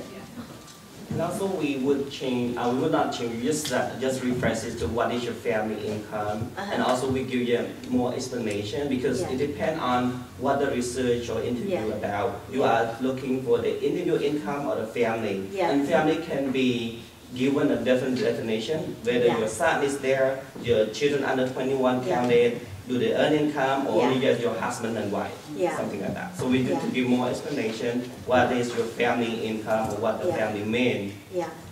That's why surveys take so long, huh? Because it's not just what's your household income. Because we'll have families say, well, there's 3 families living with us. Do we count everybody? Or do we just count our family? Or do I just count, who do I count? So it takes a long time. Is there any other? Yeah, to get all these answers, maybe you need to have really a conversation with the families. And through the conversation, all the answers come out. And also, first of all, the confidentiality. Yes. Because after you talk about confidentiality, they are open to share. Yes, exactly. When we were doing a really long survey, what we started off with exactly was the confidentiality. This is just to help us learn where you'll never be identified. It's not about individuals, but it helps us. And then we just had a conversation, and then the interviewer would just go back and answer the questions, and they would just be taking notes, but they wouldn't be sitting there checking off things. Because you're right, it is a conversation. It's to make sure people feel comfortable.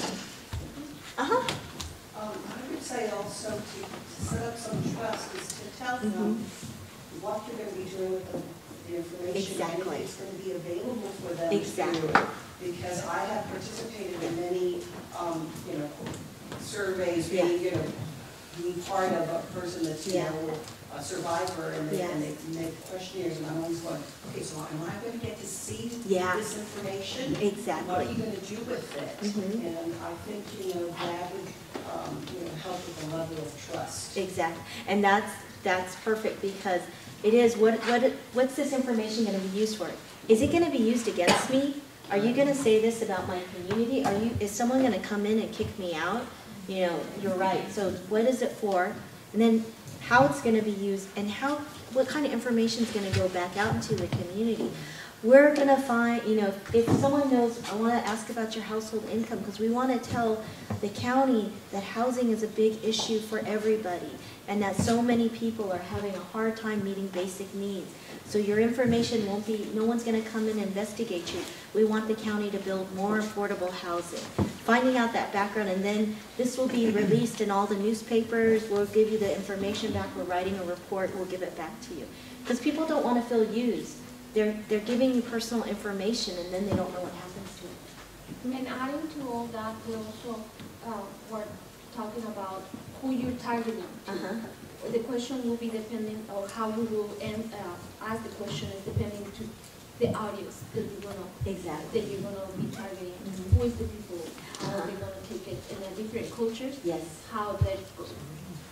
Yeah, exactly. So who's your population that you're talking to? How you approach it, how you're going to say it, it really, really depends. You have to really target it, appropriately. Another point is, what is the process before it's even published, just to make sure that they interpret the right information? Yes, exactly, because people could a lot of times we just look at numbers. household income. You know, you're just looking at the numbers. You're not really processing it and analyzing it. What does this mean? A lot of times when we first did some surveys, we just got household income, and I'm like, okay, I know 00123 is that family. And I go, I know their income's lower, but they were counting, when they thought household income, they might have been counting auntie and uncle over here. They might have been counting grandma and grandpa here. So, you know, how to analyze that information and making sure you ask the question correctly and appropriately, but how to analyze who's involved in that analysis. Okay. So what about household size? How did you ask that, or what are issues you found with that? Because that's a common question too. Oh, go ahead. Okay. So our group was thinking about asking how many people live with you. Yeah, so that's the way, and then we give them a range of like more than 3 people, 2 people. Yeah. And then this is a very sensitive question. When I did survey 2 months ago, I knocked the door at the ministries in Santana, and then there are 12 people in one apartment. And then when you walk, I was standing outside the door, but eventually they invited me to go in. And then you see little 4 or 5 beds in the living room. They're gonna look at you, say, should I tell you the truth or what? So you have to explain the reason why it doesn't affect you, because they might think that you are from the landlord and they want to do a survey to kick them out. Because in the contract you say only 2 or 3 people. So we have to firmly keep telling them all the way along that it doesn't affect you. We just want to gather information. And even that, even you see 5 beds, they just tell, oh, only 3 people. So for sure they will not reveal it, but you cannot do anything about it. Whatever the answer they give to you, you have to accept it. Even though they're gonna keep looking at you, even though you've been with them for more than an hour, and then you look at their face, and then they're gonna look back to you. Yeah, it is. It's really hard because people are afraid. And with this economy, we have 3, 4 families living together, and they don't want to say that, you know, oh yeah, I have 12 people here, you know, don't look at the beds and things like that. So it's really hard to get accurate.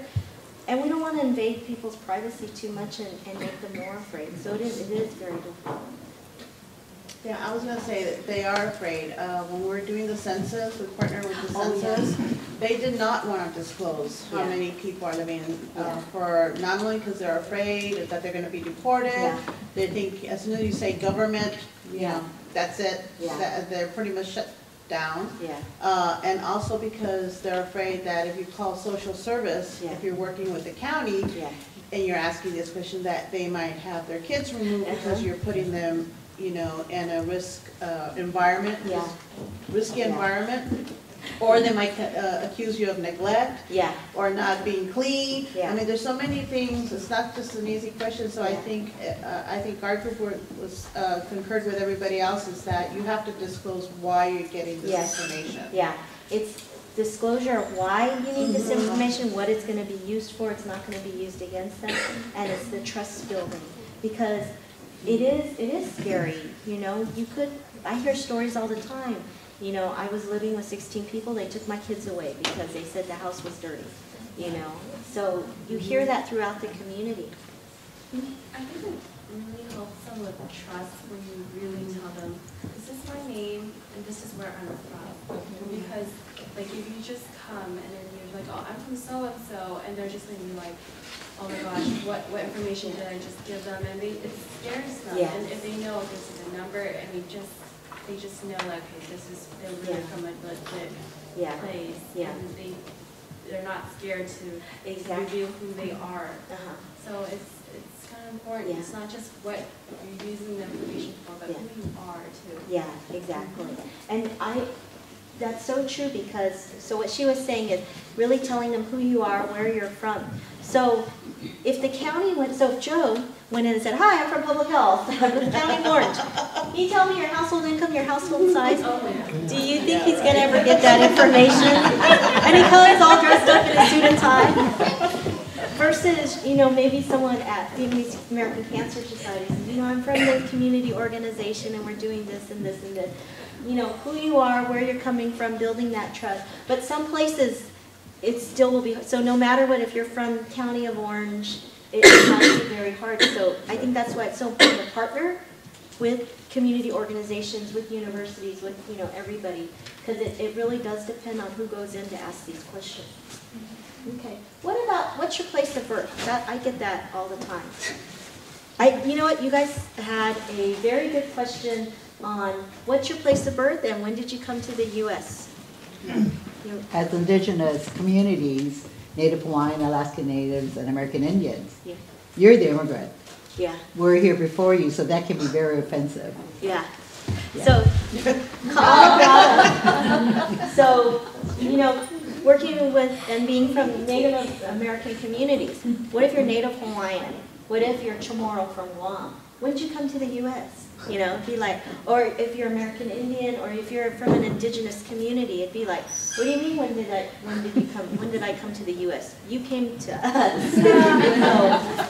So what she was saying is that's really offensive. What's your place of birth? How did people respond to these? What's your place of birth and when did you come to the U.S.? Where were you born? Where were you born? We had an interesting, I was curious to hear how our Latino would respond to that. Because she's born and raised here, and the assumption is that she's from someplace else. Yeah. So that can be also translated as very offensive. Yeah. If someone's born and raised. Yeah. Yeah. So it's how you ask it, how you approach it, and giving that background of why you're asking it. So what happens if, you know, I used to get that all the time. Well, where were you born? Yuba City. You know, we're like, no, I mean really. I'm like, Northern California. You know, I think there's assumptions by the way people look. Oh, you must have been born in, you know, Mexico. Where? You know, I was born here. You know, or you must have been born in Japan. No, I was born here. So how you approach it, how you ask it. I've had it asked where someone didn't really believe I was born here. And they're like, no, really, where are you born? And I'm like, no, I swear to God I was born here. I was born in Yuba City at Rideout Hospital. Ask Obama, your other... Yeah. Oh, yeah. You have a birth I have the birth certificate to prove it. The African immigrants is the opposite because people assume that they're African American. Exactly. So they may be insulted if you assume that they are. Yes. That's a really good point. So for African immigrants, African refugees, just assuming that they're African American, or we have so many incredible mixtures. I have friends who are black, but from Cuba or from Dominican Republic, you know, and you know, people will assume, well, you're African American. Are you from here? And they're like, no, I'm Dominican. You know, so there's so much diversity. I'll tell you a funny story. Well, I'm Puerto Rican, and so when I came here, and I had a license, I was licensed in Puerto Rico as a nurse, and I came here to get to work, and I had to take the nursing test again, even though I took it in Spanish, and it was the exact same thing that I took in English, and they said to me that I had to bring my passport for the test. So I bring my American passport. Yeah. Besides that, I was born in New York. And I put it out, and the lady says, well, where'd you get this passport? Yeah, so, you know, it's been, so, It is, yeah, I can totally see that happening. So these are, you know, things that you think, which place of birth, when you come to the U.S., you think, you know, no questions, they're fine questions. But they can be offensive to people, or how you ask it, the attitude around it. But if people understand why are you asking it, you know. When did you come to the U.S., how about we put in what year did you come here? And then they might say 91, 92, something like that, even though they, maybe Native American, they said I came here 1800 or something like that. Yeah. So there's a lot of different ways to ask it, but you know, it's how you ask it and giving that information on why. Yeah, I was just going to mention, again, it just comes down to the purpose of why you're asking. You know, I deal with Medicare issues. And so a lot of people ask, you know, do I qualify? Well, one of the things is, well, did you have, the way I'll say it, like, well, the requirements are, you have to have the work history. Oh, I don't have that. okay, well, so if they don't have that, that could mean a couple of things, Yeah. right? And so then I go from that, and Yeah. it comes to like, oh, well, I didn't work here because I came to the US, like when I was much older. It's like, oh, okay, when did you get here? Yeah. That kind of So thing. it's having But a it's- conversation, like you're saying. Exactly, it's like multiple questions Yeah. to get to the answer that you Uh-huh. need. Yeah. That's why when you do an assessment, you know, and you're trying to see if someone's qualified for Medicare, how long does it take you to fill out the piece of paper? Oh my About God. a while. Yeah. Especially if I'm doing it in Spanish. Yeah. Because again, not everything translates. Exactly. And so then I have to explain Yeah. rather than just translate. Yeah. Does your coworkers and supervisors know how hard that is? I'm fortunate enough that Yeah. my supervisor had my current job. Oh, okay, that's good. Here she knows. She That's knows. good. So she knows, that's good. Did you? Yeah, because like one of the questions they ask an MSI application Yeah. form, because I'm taking the MSI Yeah. application too at the center. Yeah. And then they ask, have you lived in Orange County for more than, let's say for example, 5 years, something like Yeah. that. This could be a good question. You don't Oh, have to ask that's true. exactly how long have you lived in Los Angeles, whatever, Yeah. LA County. Specifically ask those kind of things if you think you are qualified for that. That's a good way, because how long have you lived in Orange County? They could say, well, I came first through New York, I did this, or I was born here, or, you know, I've been in Orange County 3 years, but, you know, that's a good conversation starter. And I think that's what everyone's saying, is it's having a conversation, it's not just going boom, boom, boom, boom, boom. How did you ask, what's your, how many sexual partners have you had? I would never be able to ask that. That's why this table said forget it. Did anyone kind of think about that? How many sexual partners? I was sharing that if I have to ask that question in a group, Yeah. I will, again, explanation why we need it and all that, but give them a piece of paper Yeah. and just write it in there. We will Yeah. have the information, but no one will know Yeah. what's now, because it's a hard question to ask. Yeah. So you have to find the ways, like, Yeah. how you will make the question. We'll probably not go there, because they're gonna say, how many have you? Yeah. Yeah. They're gonna turn it back on you. Yeah. Or ask how many boyfriends or how many girlfriends, and then you can kind of have an idea. So it's not as men like to talk about women, but men like to have an idea of how many boyfriends or girlfriends they have. Yeah, you have to be careful about that question. What I do is working with caregivers. I said, oh, you are overwhelmed with the situation caring for your loved one. But I know you have a family also, you have a husband, you have children, and then she comes with the answer. Oh, yeah. See, so you're talking to her more. Yeah, and more building about trust her and having situation. information. Yeah. The support that she needs, and then she comes with it. Yeah. So you've really built trust. That's a hard question. I think, again, why do you want to know these questions or the answers? Usually for HIV screenings, you want to know if they're in any kind of they're involved in risky behavior. So and it's for their benefit, they need to know so that you can better assess their risk. Exactly. Let's do this. Okay. Because I work in a radiology outpatient center, and then I've done worked at workplaces, and usually we warm them up. So Gotta warm them up. More blanket, softness. Have you been pregnant before?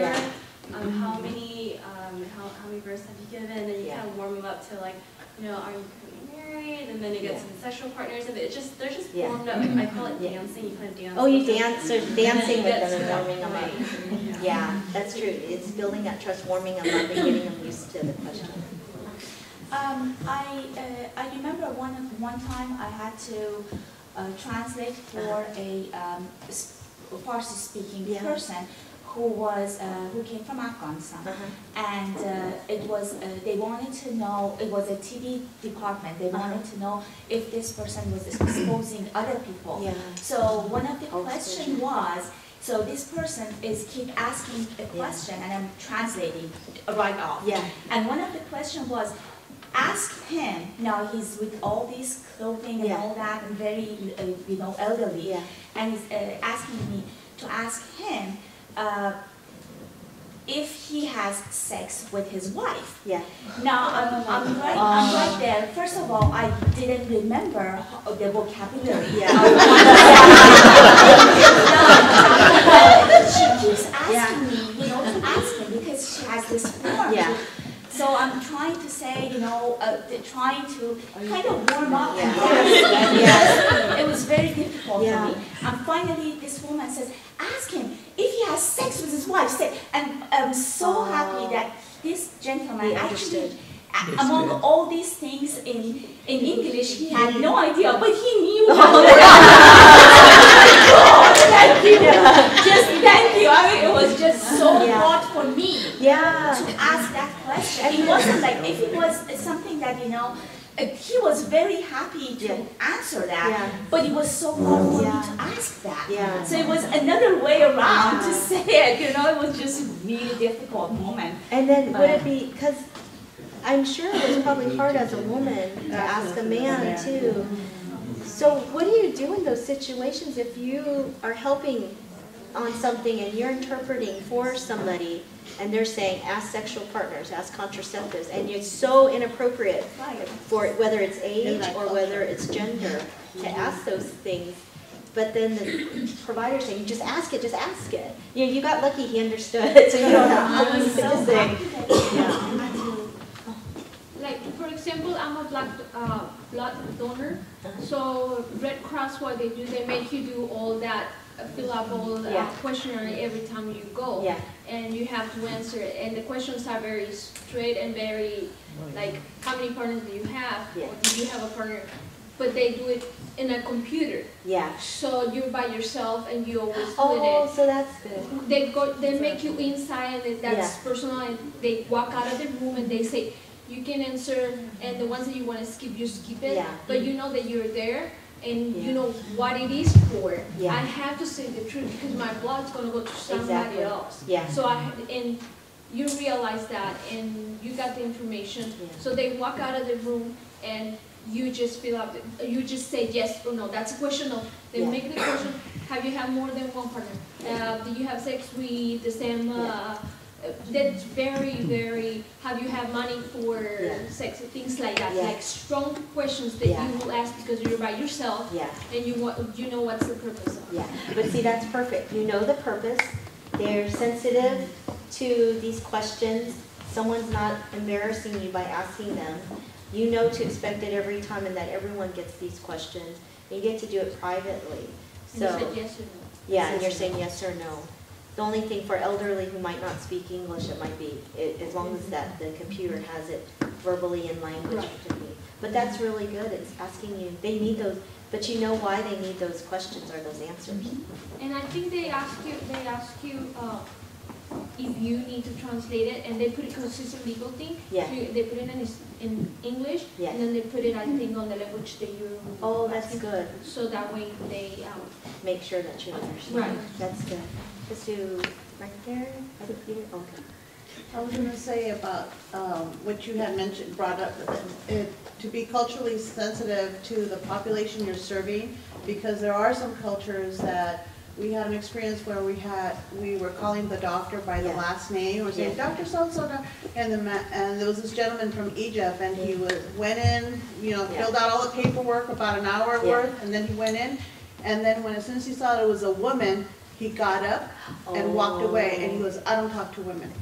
And then we found out by another doctor that in that culture that it's below their, I don't know, they don't really see them or hold them in high regard, so the men would only relate to another man and tell them about their personal. So finding the right gender, finding the right age, fit, Okay, Joe. I was just going to tell you an experience. One of my first volunteer jobs in grad school, I had to be a translator, or interpreter, for an OB/GYN clinic. It was a free clinic. I'm not going to name the name, but it's in Los Angeles. I know that clinic. place. As a young 22-year-old, went behind the ears, I had to ask questions like, are you using contraceptives? What was all last time you had your menstrual cycle? You were very uncomfortable as a Latino asking another Latina who was a little older than I was. Oh, yeah. Very uncomfortable in communication, and you could see it in both of our eyes. Yeah. Not very complicated. Yeah. Finding the right match, yeah, that's really very, very difficult. And I just want to comment about what she said, and then saying that all men in Asia think that about women. That's another stereotype right there. And maybe it was just that particular man feeling that way. Yeah. It's probably more that he wants to speak to a man, whatever he was there to see the doctor. And so we have to prevent ourselves from generalizing again. So Exactly. It could be personal preference, but it's hard because I always do stereotypes of Asians all the time and I forget. And so see, my coworkers are laughing at me and then I have to really catch myself because what I'm saying sometimes it can't be generalized and it's really based on individuals. That's why finding out everyone's, and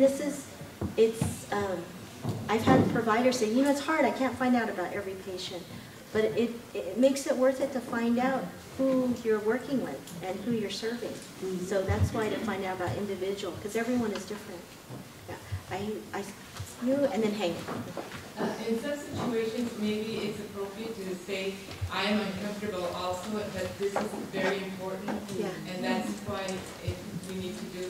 Yeah, that's a really good point. I know when I had my baby, they were like, do you feel more comfortable with a female provider or is a male provider okay? And I was like, oh, thank you for asking. Would you like someone who speaks your language? And I was like, oh yeah. Someone who I could understand. But just asking, I think is so important because I really appreciate that when someone will ask me what I want. It shows respect. Hank. And I think you just said it, Marianne, in terms of interpreters, if I may go back to that subject. Oh, by the way, Hank Fong is an expert in language access issues. Is that, communication, again, the few extra minutes that we all take to understand the patient, the customer, to be able to set them at ease is important. So understanding the age range, gender, and finding the best possible match for an interpreter. And if you can't find the same gender match, not that the patient or customer wants it, but I think you do your best to do that. To let them know ahead of time. Exactly, what to expect. We have a male interpreter in his 40s. He's trained, and he's going to just be there to help us communicate. Right? Yes. And everything's confidential. I think setting the tone is very important to open up the best possible level of communication with the patient. And the sensitivity to doing the best. Yeah. And I think when you do that, when you show you really care and you want to have the right match, when you want to make sure a person, individual knows what to expect, when you're trying to find someone who they're going to feel comfortable with, that's cultural competency. That's making sure an individual feels comfortable no matter, how much you know about them. Lorraine? One of the things that I try to do is, I work with people of all genders, cultures, and so when I first meet someone and do an assessment, I always put it out there that I let them know that, I'm meeting them for the first time and I may not know where they're coming from, but I'd like them to educate me. Since they're the expert in their lives, I don't want to assume anything, so if I don't know something, then I'll ask them a question so that you can kind of level the playing field and let them know that, just because I'm a professional doesn't mean I'm an expert, I'm going to tell you how to, That's a great point, showing, that you're not the expert in their lives, but they are, and that just setting the whole tone.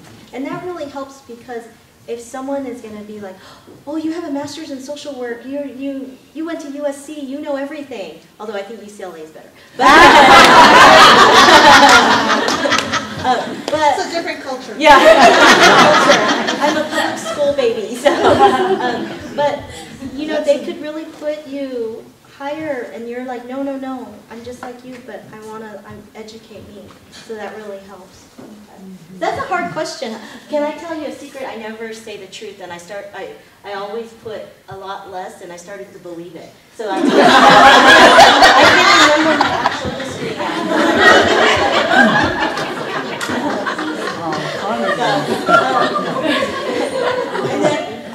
so the last question, are you using any contraceptives? That brings in religion right away. Well, first of all, do folks know what, when I first got asked that question, I'm like, what's contraceptives? And then they're like, the pill, condoms. Oh, why'd you just say that?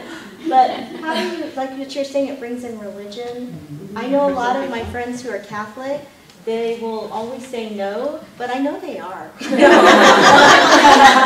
don't you answer? I think asking what you're doing to prevent pregnancy is really a better way, because there are multiple ways, multiple ways. Yeah, that's really good. So what are you, instead of are you using any contraceptives, what are ways that you're preventing any pregnancy? Anything else? I just wanted to make a comment. And I'm referring back to some of the research communications that you had shared earlier with us.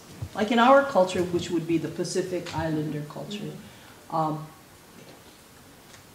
once they have our trust, and it was alluded to in the conversation where the person said, oh yeah, but I stayed and I ate and all of that. So they spent 4+ hours. Yeah. Well, I tell you, in our culture, if we were to do that, by the end of that time period, they would tell us how many sexual contacts. They'd be so comfortable with us that it would be no big deal for them to answer any of those questions. So trust is such a key. It is. It is. So, and it's hard because you're trying to negotiate this. You're trying to build trust, and it takes time. You can't just walk in and walk out. But sometimes the system, whether it's education, whether it's healthcare, it doesn't allow for that time. So to make culturally competent healthcare system, culturally competent systems of care, we need time. We need that understanding and that trust. I would just comment too, I keep thinking about the difference between being culturally competent and, cultural relativism, where it's just kind of, it's all good, everything goes. And I was a social worker too, and I think it's important to understand that from the beginning that there may be a tension between, kind of the cultural norms of the people that you're trying to work with and your own, or the things that you find acceptable and the things that they find acceptable. And so if you assume that you have to kind of accept or agree with every cultural norm that you learn about, then that it sets up an obstacle from the beginning, as opposed to just understanding that tensions may arise, and you may have your beliefs, and their beliefs may be different. Like with the gender, and I grew up in a Muslim household, and gender, that was one of my issues. Why are women? What's going on here? But I understand that I have my ideas and my beliefs, and the people that I'm working with may have different beliefs. So it's a fine line, because you really do want to be open enough to really be able to work with everyone. And still understand that I don't have to adopt all of the beliefs. Or even if they reveal something about, being in a domestic violence situation, or just in a situation that you don't approve of, that you think they shouldn't be in, and you really have to walk that line so that you hold your beliefs and you still try and serve them and work with them as much as possible. And if you don't know that in advance, then you can kind of find yourself in quicksand.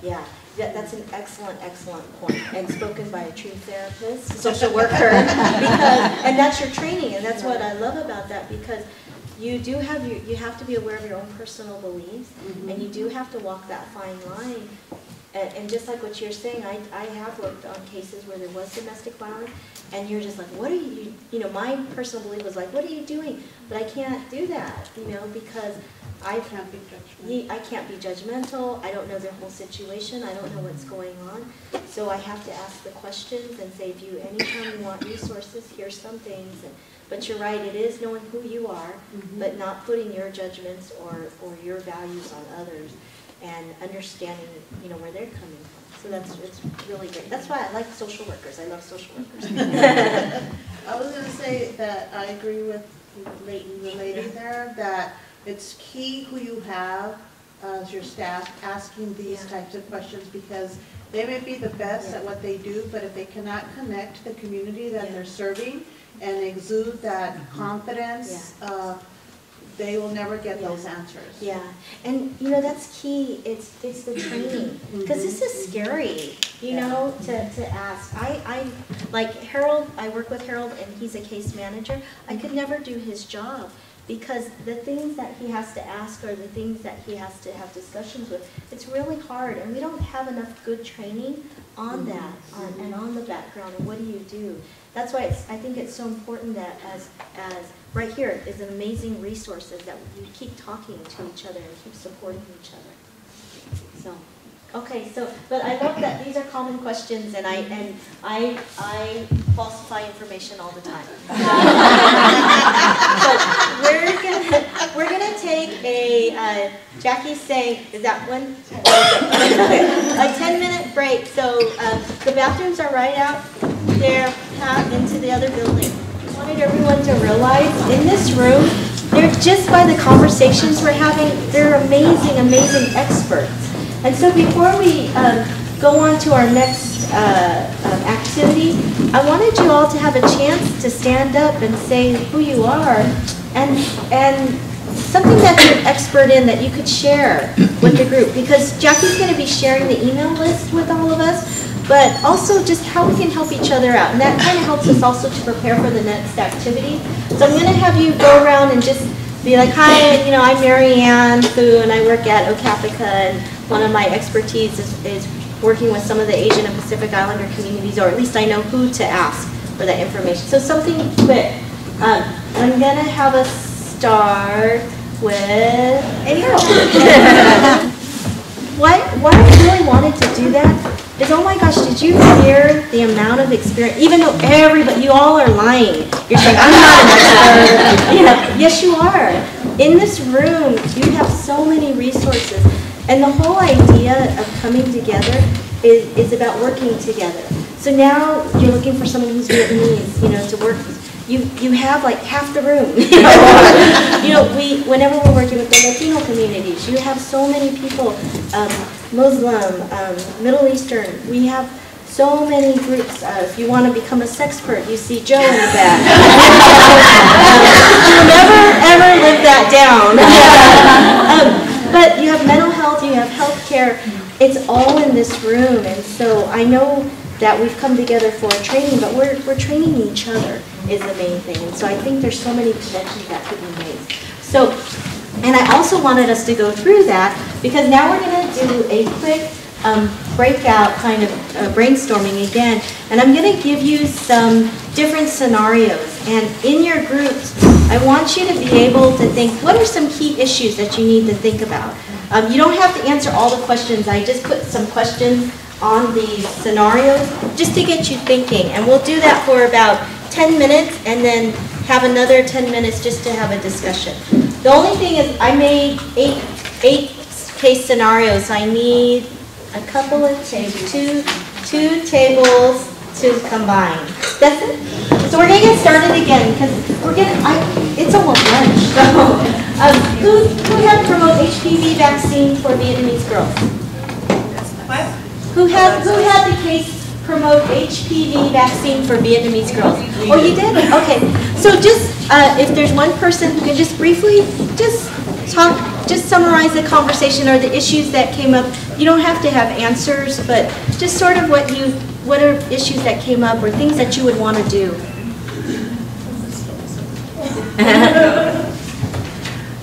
We got into a big debate as to how, we were talking about prevention and prevention, trying to explain it to the community, but then knowing the community, understanding the community, it's associated with sex.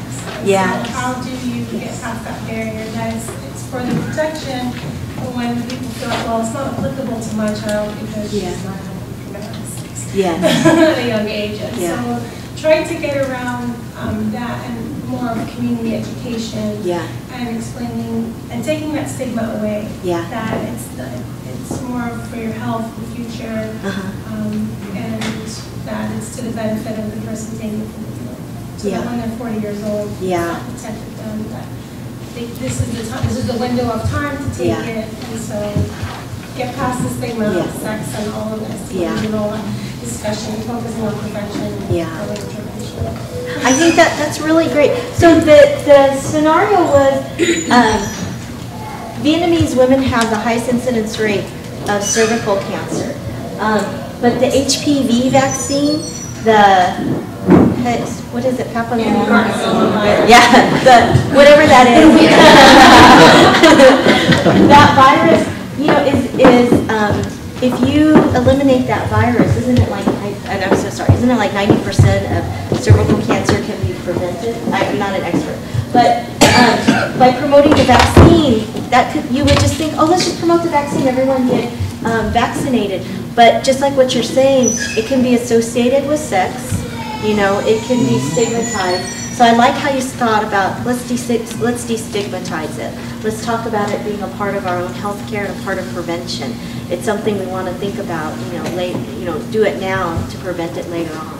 And then the other issue was that it is covered by a lot of insurance companies, but a lot of people in these communities do not have access to insurance like that. So it was trying to find other alternatives, like maybe partnering with the Asian Health Center or some other community-based organization that provides for free. Because unless it's provided for free, they're most likely not going to pay for it. So that's excellent too. So being aware of for the community, if there's a high uninsurance rate, if it's not covered, what community clinic, where can they go to get it covered at? Yeah, I think maybe Vietnamese media is huge in Orange County too, and just maybe going on a radio show and talking about it and having a provider and talking about that is safe too, because not a lot of people know about it. So I think that's great. So thank you. The next was conduct mammography screening with Muslim women. Who had that? We did. Okay, Charlene. Okay, what we talked about and what we felt was really key for this was to partner with a Muslim agency to understand all of the cultural aspects and whatnot, you know, of that culture, and be sensitive to the fact that that culture, the women very much respect their bodies, and they would prefer or almost are very adamant about a woman-to-woman gender basis, woman-to-woman screening and whatnot. And also to check with organizations such as Susan G. Komen to see what grants were awarded that could help with the funding for some of the mammogram screening, and to promote in some way, maybe free screening like they said, because that's a difficult thing for, you know, we felt for that culture, you know, to go out and have the screening done. Yeah. And also take a look at the materials, the brochures and whatnot that are available through Komen or some other organizations, and see if we could have that translated into the different languages, you know, Farsi and so on.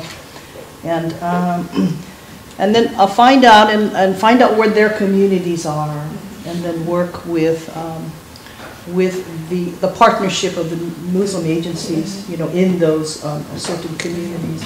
But basically try to understand through the partnership how to approach and how to be, to get the trust from that community to go in and tell them that, you know, the key message would be early detection saves lives. And I think that's key for any of the cultural competency, is to understand the culture before you go out there and try to promote anything, because you have to be very, very sensitive. Yeah.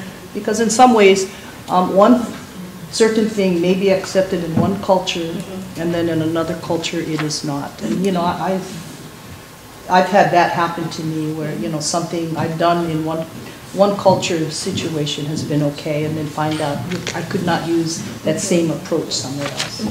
So I don't know, is there anything, have I missed anything else? Using their media. Oh, yes, the media. their media. Yeah. Any language with multiple Muslim languages. Okay, that's good. So what they were saying is making sure to work, working with the Muslim community, working with community agencies, working with mosques, but also working with Susan G. Komen, breast cancer experts, you know, and bringing them together. Is Komen probably already doing this? Yeah, so somewhat. Yeah. So you know, that why I have that is because I think it's either in it's Ohio, Iowa. So not Michigan, one of the states has the pink hijab program, which the women are wearing the pink scarves. And the Muslim community the women started a really good breast cancer program somewhere in the Midwest. So I thought that was so great. But it's really working in partnership, and I think you said it right. You're saying we're not the experts. We want to find out. We want to work with in partnership, and we want to find money for the community. Not saying we're going to start a program and we're going to go do it. We're going to work in partnership. So that's great. Improved diabetes control for elderly Latinos. Who had that? Oh, okay. Yes, we had that question for us, and some of the issues that we needed to be aware of was that we have a lot of cultural issues. There's a lot of denial and distrust between the patient and the doctor. The patient doesn't want to believe that they have it. They don't have any trust in the doctor to actually take the recommendations. And if you don't accept your own disease, you're not going to be able to make changes. So there's that cultural trust denial barrier that we have. We have a problem with environment. We have a problem with the lack of physical activity, lack of diet, and we have multiple diseases in addition that cause diabetes to be uncontrolled. And then some of our barriers are language, education, transportation issues, and most of Latinos probably won't have insurance. You know, the ones that are undocumented are already having these problems and they can't go to a doctor to get this taken care of. And diabetes is a very expensive thing to take care of. It's not just a pill. It's either insulin, which is expensive, and or pills, and the injections, and the strips, and the glucose monitor, and sometimes those are not covered by insurance. So it's a rich man's disease. And we've been looking at low-income adults and seniors. So that's going to be something that we really find a great barrier with. And also, what we want to do is we want to promote, and our key message would be to go get screened for diabetes. And of course, with this being a low-income adult population, we would suggest to send them to the free health clinics where they actually do free testing. And they're all over the place, free health fairs or clinics or wherever there's something available for them to get them for free. And that way at least they could be aware and hopefully they could start doing something about it. And then we would use schools because diabetes is more of a family thing. There can't be one person that's got diabetes and they only have one diet. The whole family has to have the diet together. So it would be a school, we could start at the schools giving out education to the entire family so they could reach both the kids and the older adults that are living in the house. And we would use newspapers, we would use churches a lot of Catholic organizations could actually help us out and maybe partnering up with other health fairs, health community programs out there to get them together to work and actually maybe take them to the church and have the fairs there. And also use legislative offices, which, like I said, we're always there to help promote whatever it is that you have to offer to the community. That's great. That's excellent. That actually you hit on so many different things. The idea of it's a family issue. It's expensive. It is really expensive. People get blamed all the time. Well, what? You have diabetes? Why aren't you taking care of yourself? But if you don't have access to exercising, to healthy food, if you the strips, the machine, everything, the medicine are so expensive. We have a lot of people who end up sharing medications. Is very common. But I think what ends up happening is when you go to the doctor, sometimes you get blamed like, well, I told you to do this, I told you to do that. So for a lot of community members, they're like, I'm trying, but there's all these barriers. So I really thought it was great that you want to go into the schools, the churches, the media. So it's great, you hit on everything. So that's excellent. So good job. Okay. Promote healthcare for homeless youth.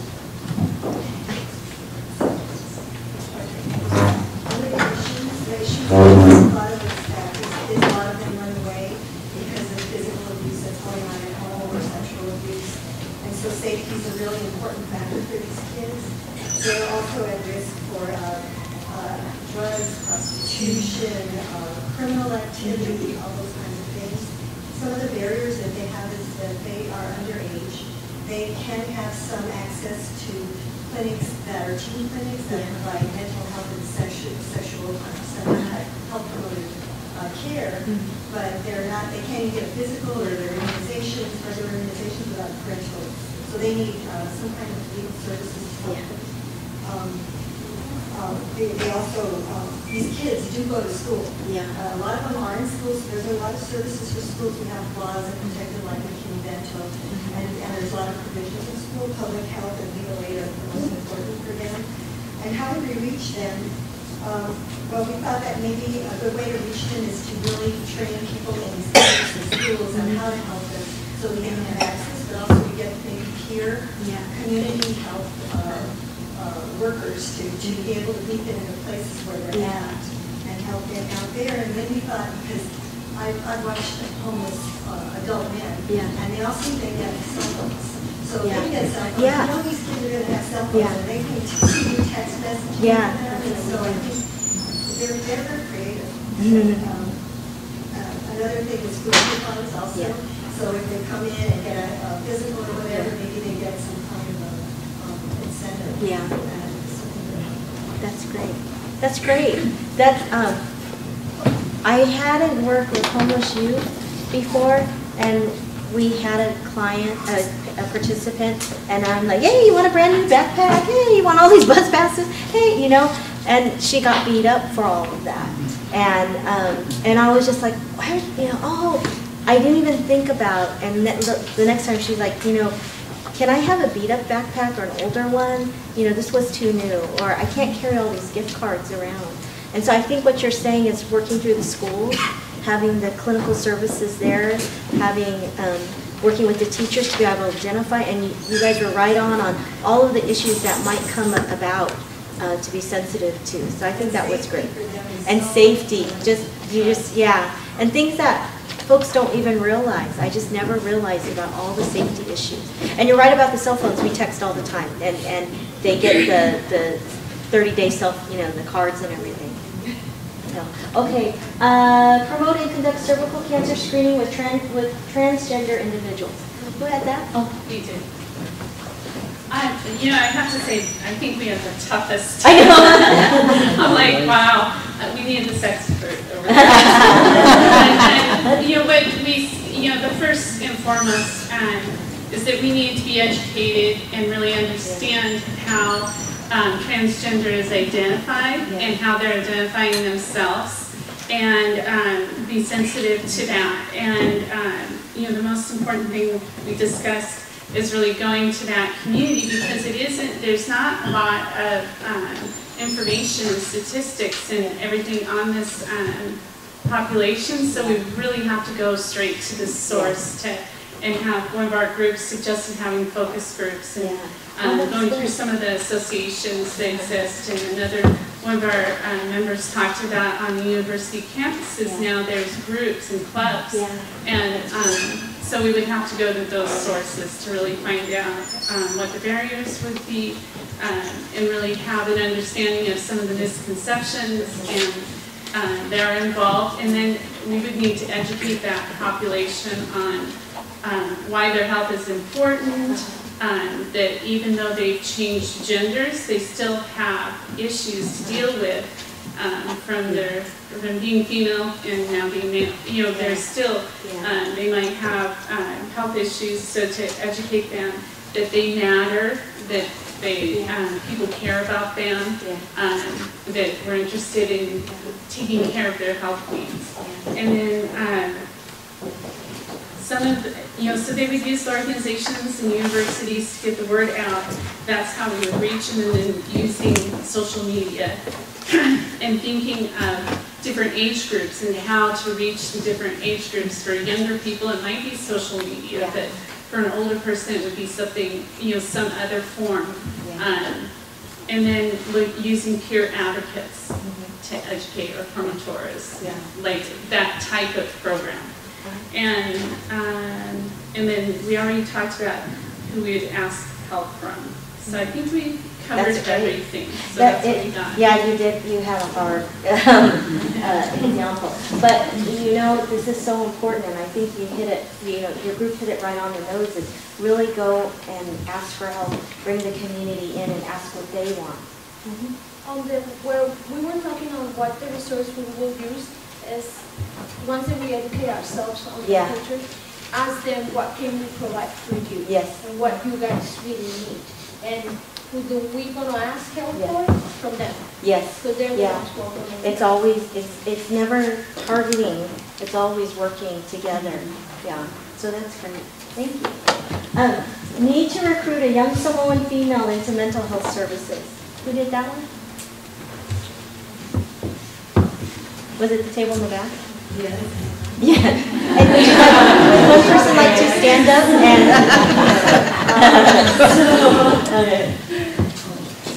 So we talked about some of the issues that we're aware to be aware of is that just the fact that she's a high school student and she's a female. She lives with 6 other family members in a 1-bedroom apartment. So just the fact that she's a teenager going through the high school experience. She's also a female living with brothers and grandparents. She doesn't know how to stay at home. The living conditions.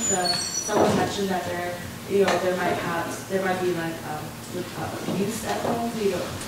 That's something that we should be aware of.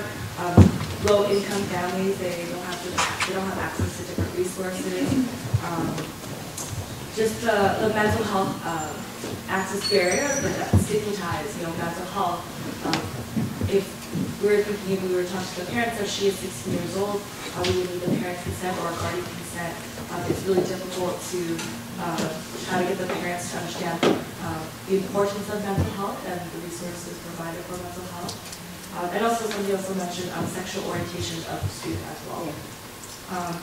Some of the how we reach the student is just warming up to parents. So she is underage, just trying to get to know the parents, trying to warm up to them.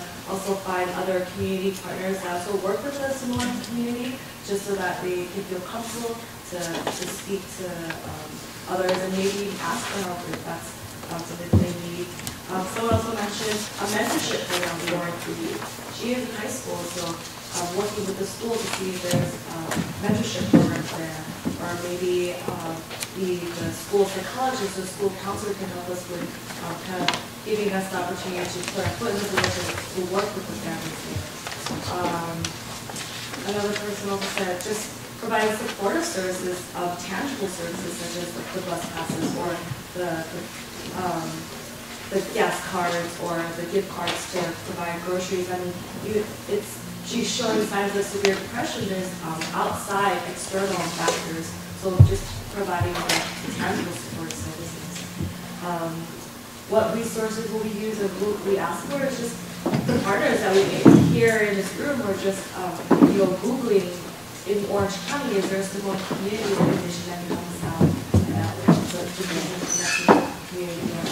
That's great. One of the key issues, that's actually one of our cases, and what one of the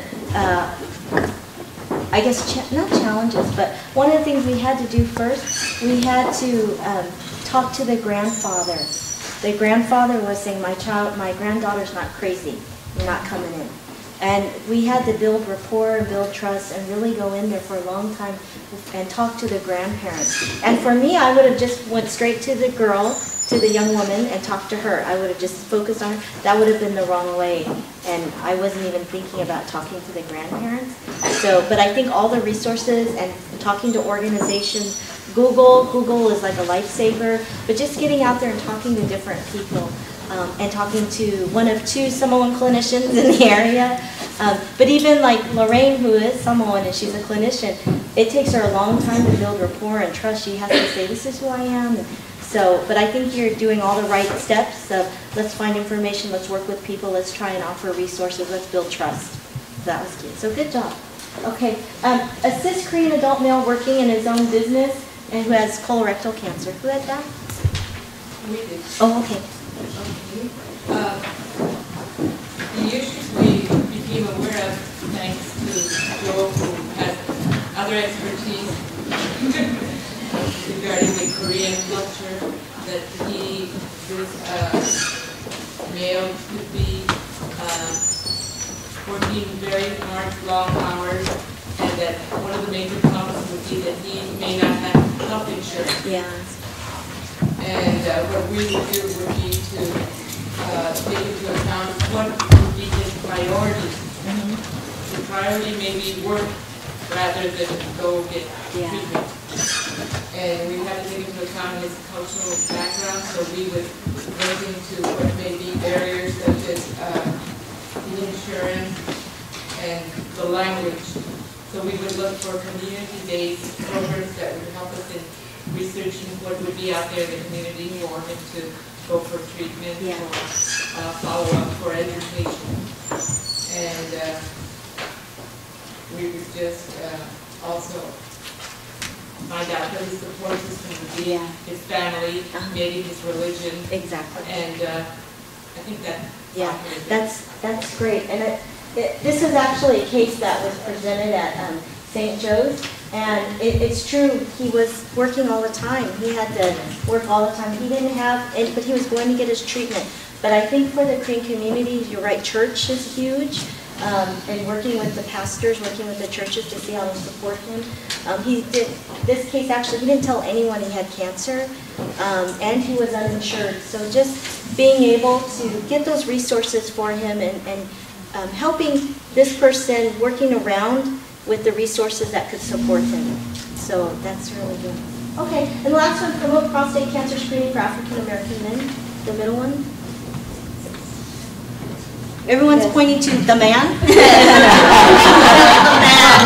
man. So, one of the main issues that we were talking about as a group, and this doesn't just apply to just African American, but it's kind of universal with a lot of men, is that the exam itself doesn't seem to be very popular with them. The actual process of doing the rectal exam causes a lot of concerns about demasculating them. It raises concerns about their masculinity or their sexual orientation. So because of that, they may not go and get screened for this. So instead of focusing on the actual screening when we're promoting this program for screening, is we thought about focusing on the role of being a guy, the positive roles of being a male. Like what would happen if you were not here because you didn't go get screened? You know, you could be someone's father, you could be someone's brother, you could be someone's friend. So we want to highlight those positive roles that males have, and then link the screening process with that. Yeah, so that's great. That's perfect. I like that. You changed it from you're gonna die so much to, or get the screening and have the digital exams. Instead, you're like really promoting what's your role as a man. You know, who do you take care of? And you really put it positive, and I like that. You change the connotation because when you think about cancer, a lot of people might equate it with something worse, or they might equate it with death, but I think by changing it back to what's your role. So that was great. So I think you did so great on all of the examples, and I really appreciate it. So I think you should give her applause for yourself. The last slides, I'm just going to tell you why I put the last slides in there. They're about OCAPICA's experience with community-based participatory research and how I think CBPR is equated with culturally competent research. When you do CBPR, you become culturally competent. You're doing research in a culturally competent way. And once OCAPICA started doing that, we were able to get quite a bit of resources and support and funding to really do our work. And I think that a lot of agencies are really recognizing that. A lot of different federal and county agencies are recognizing that. But it's all about working together in the community. And this just shows, we did a lot of journal articles. We have a community IRB. We're a National Centers of Excellence. And it was really what we just talked about, not just asking the community to translate, but to truly partner. And universities, what they can do, and universities gain so much, and the community gains so much. But it's about working together and understanding each other. So we don't expect the universities or the hospitals to just say, we'll do it our way. This is, this is our culture to be late every day, or to, to do this. We need to also understand each other's cultures. We know everyone's on deadlines and has to get things done, so we have to respect each other's organizational cultures as well. And these were just the meaningful aspects of doing community-based participatory research, that everything's from the community, and that the community is very proud of what is accomplished. And thank you.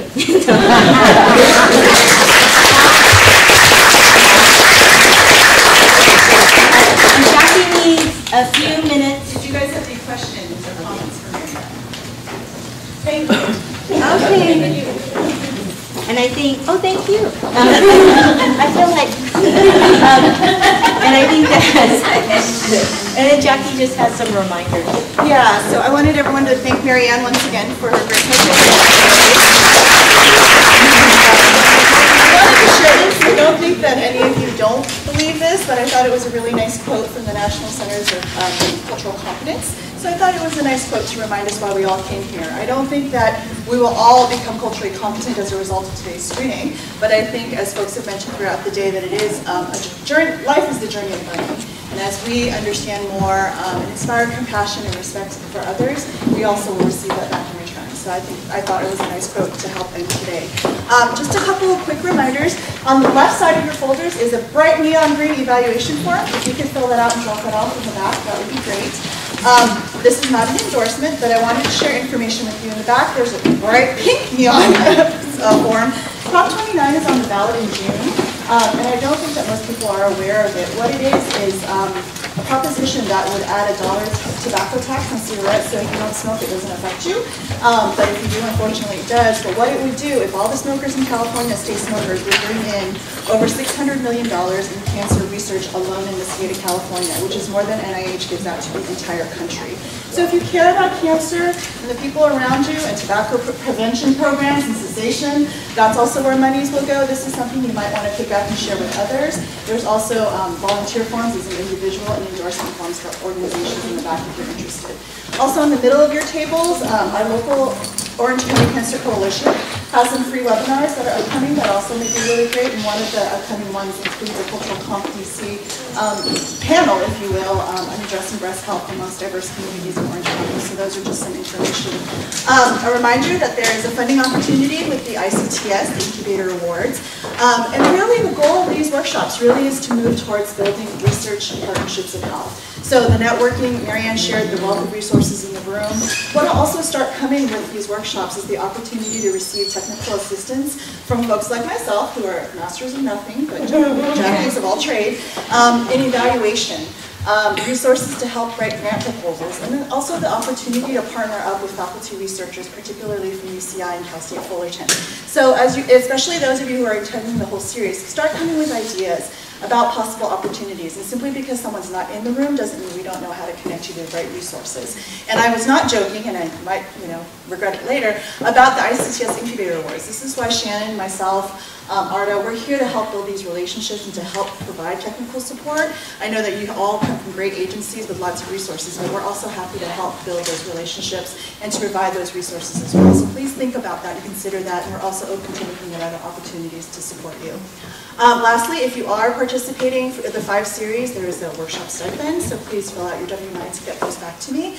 And to recognize and thank the Delhi Community Center again for the use of their wonderful space today. And again to thank Marianne for her time, and then the ICTS folks for helping to bring this workshop together.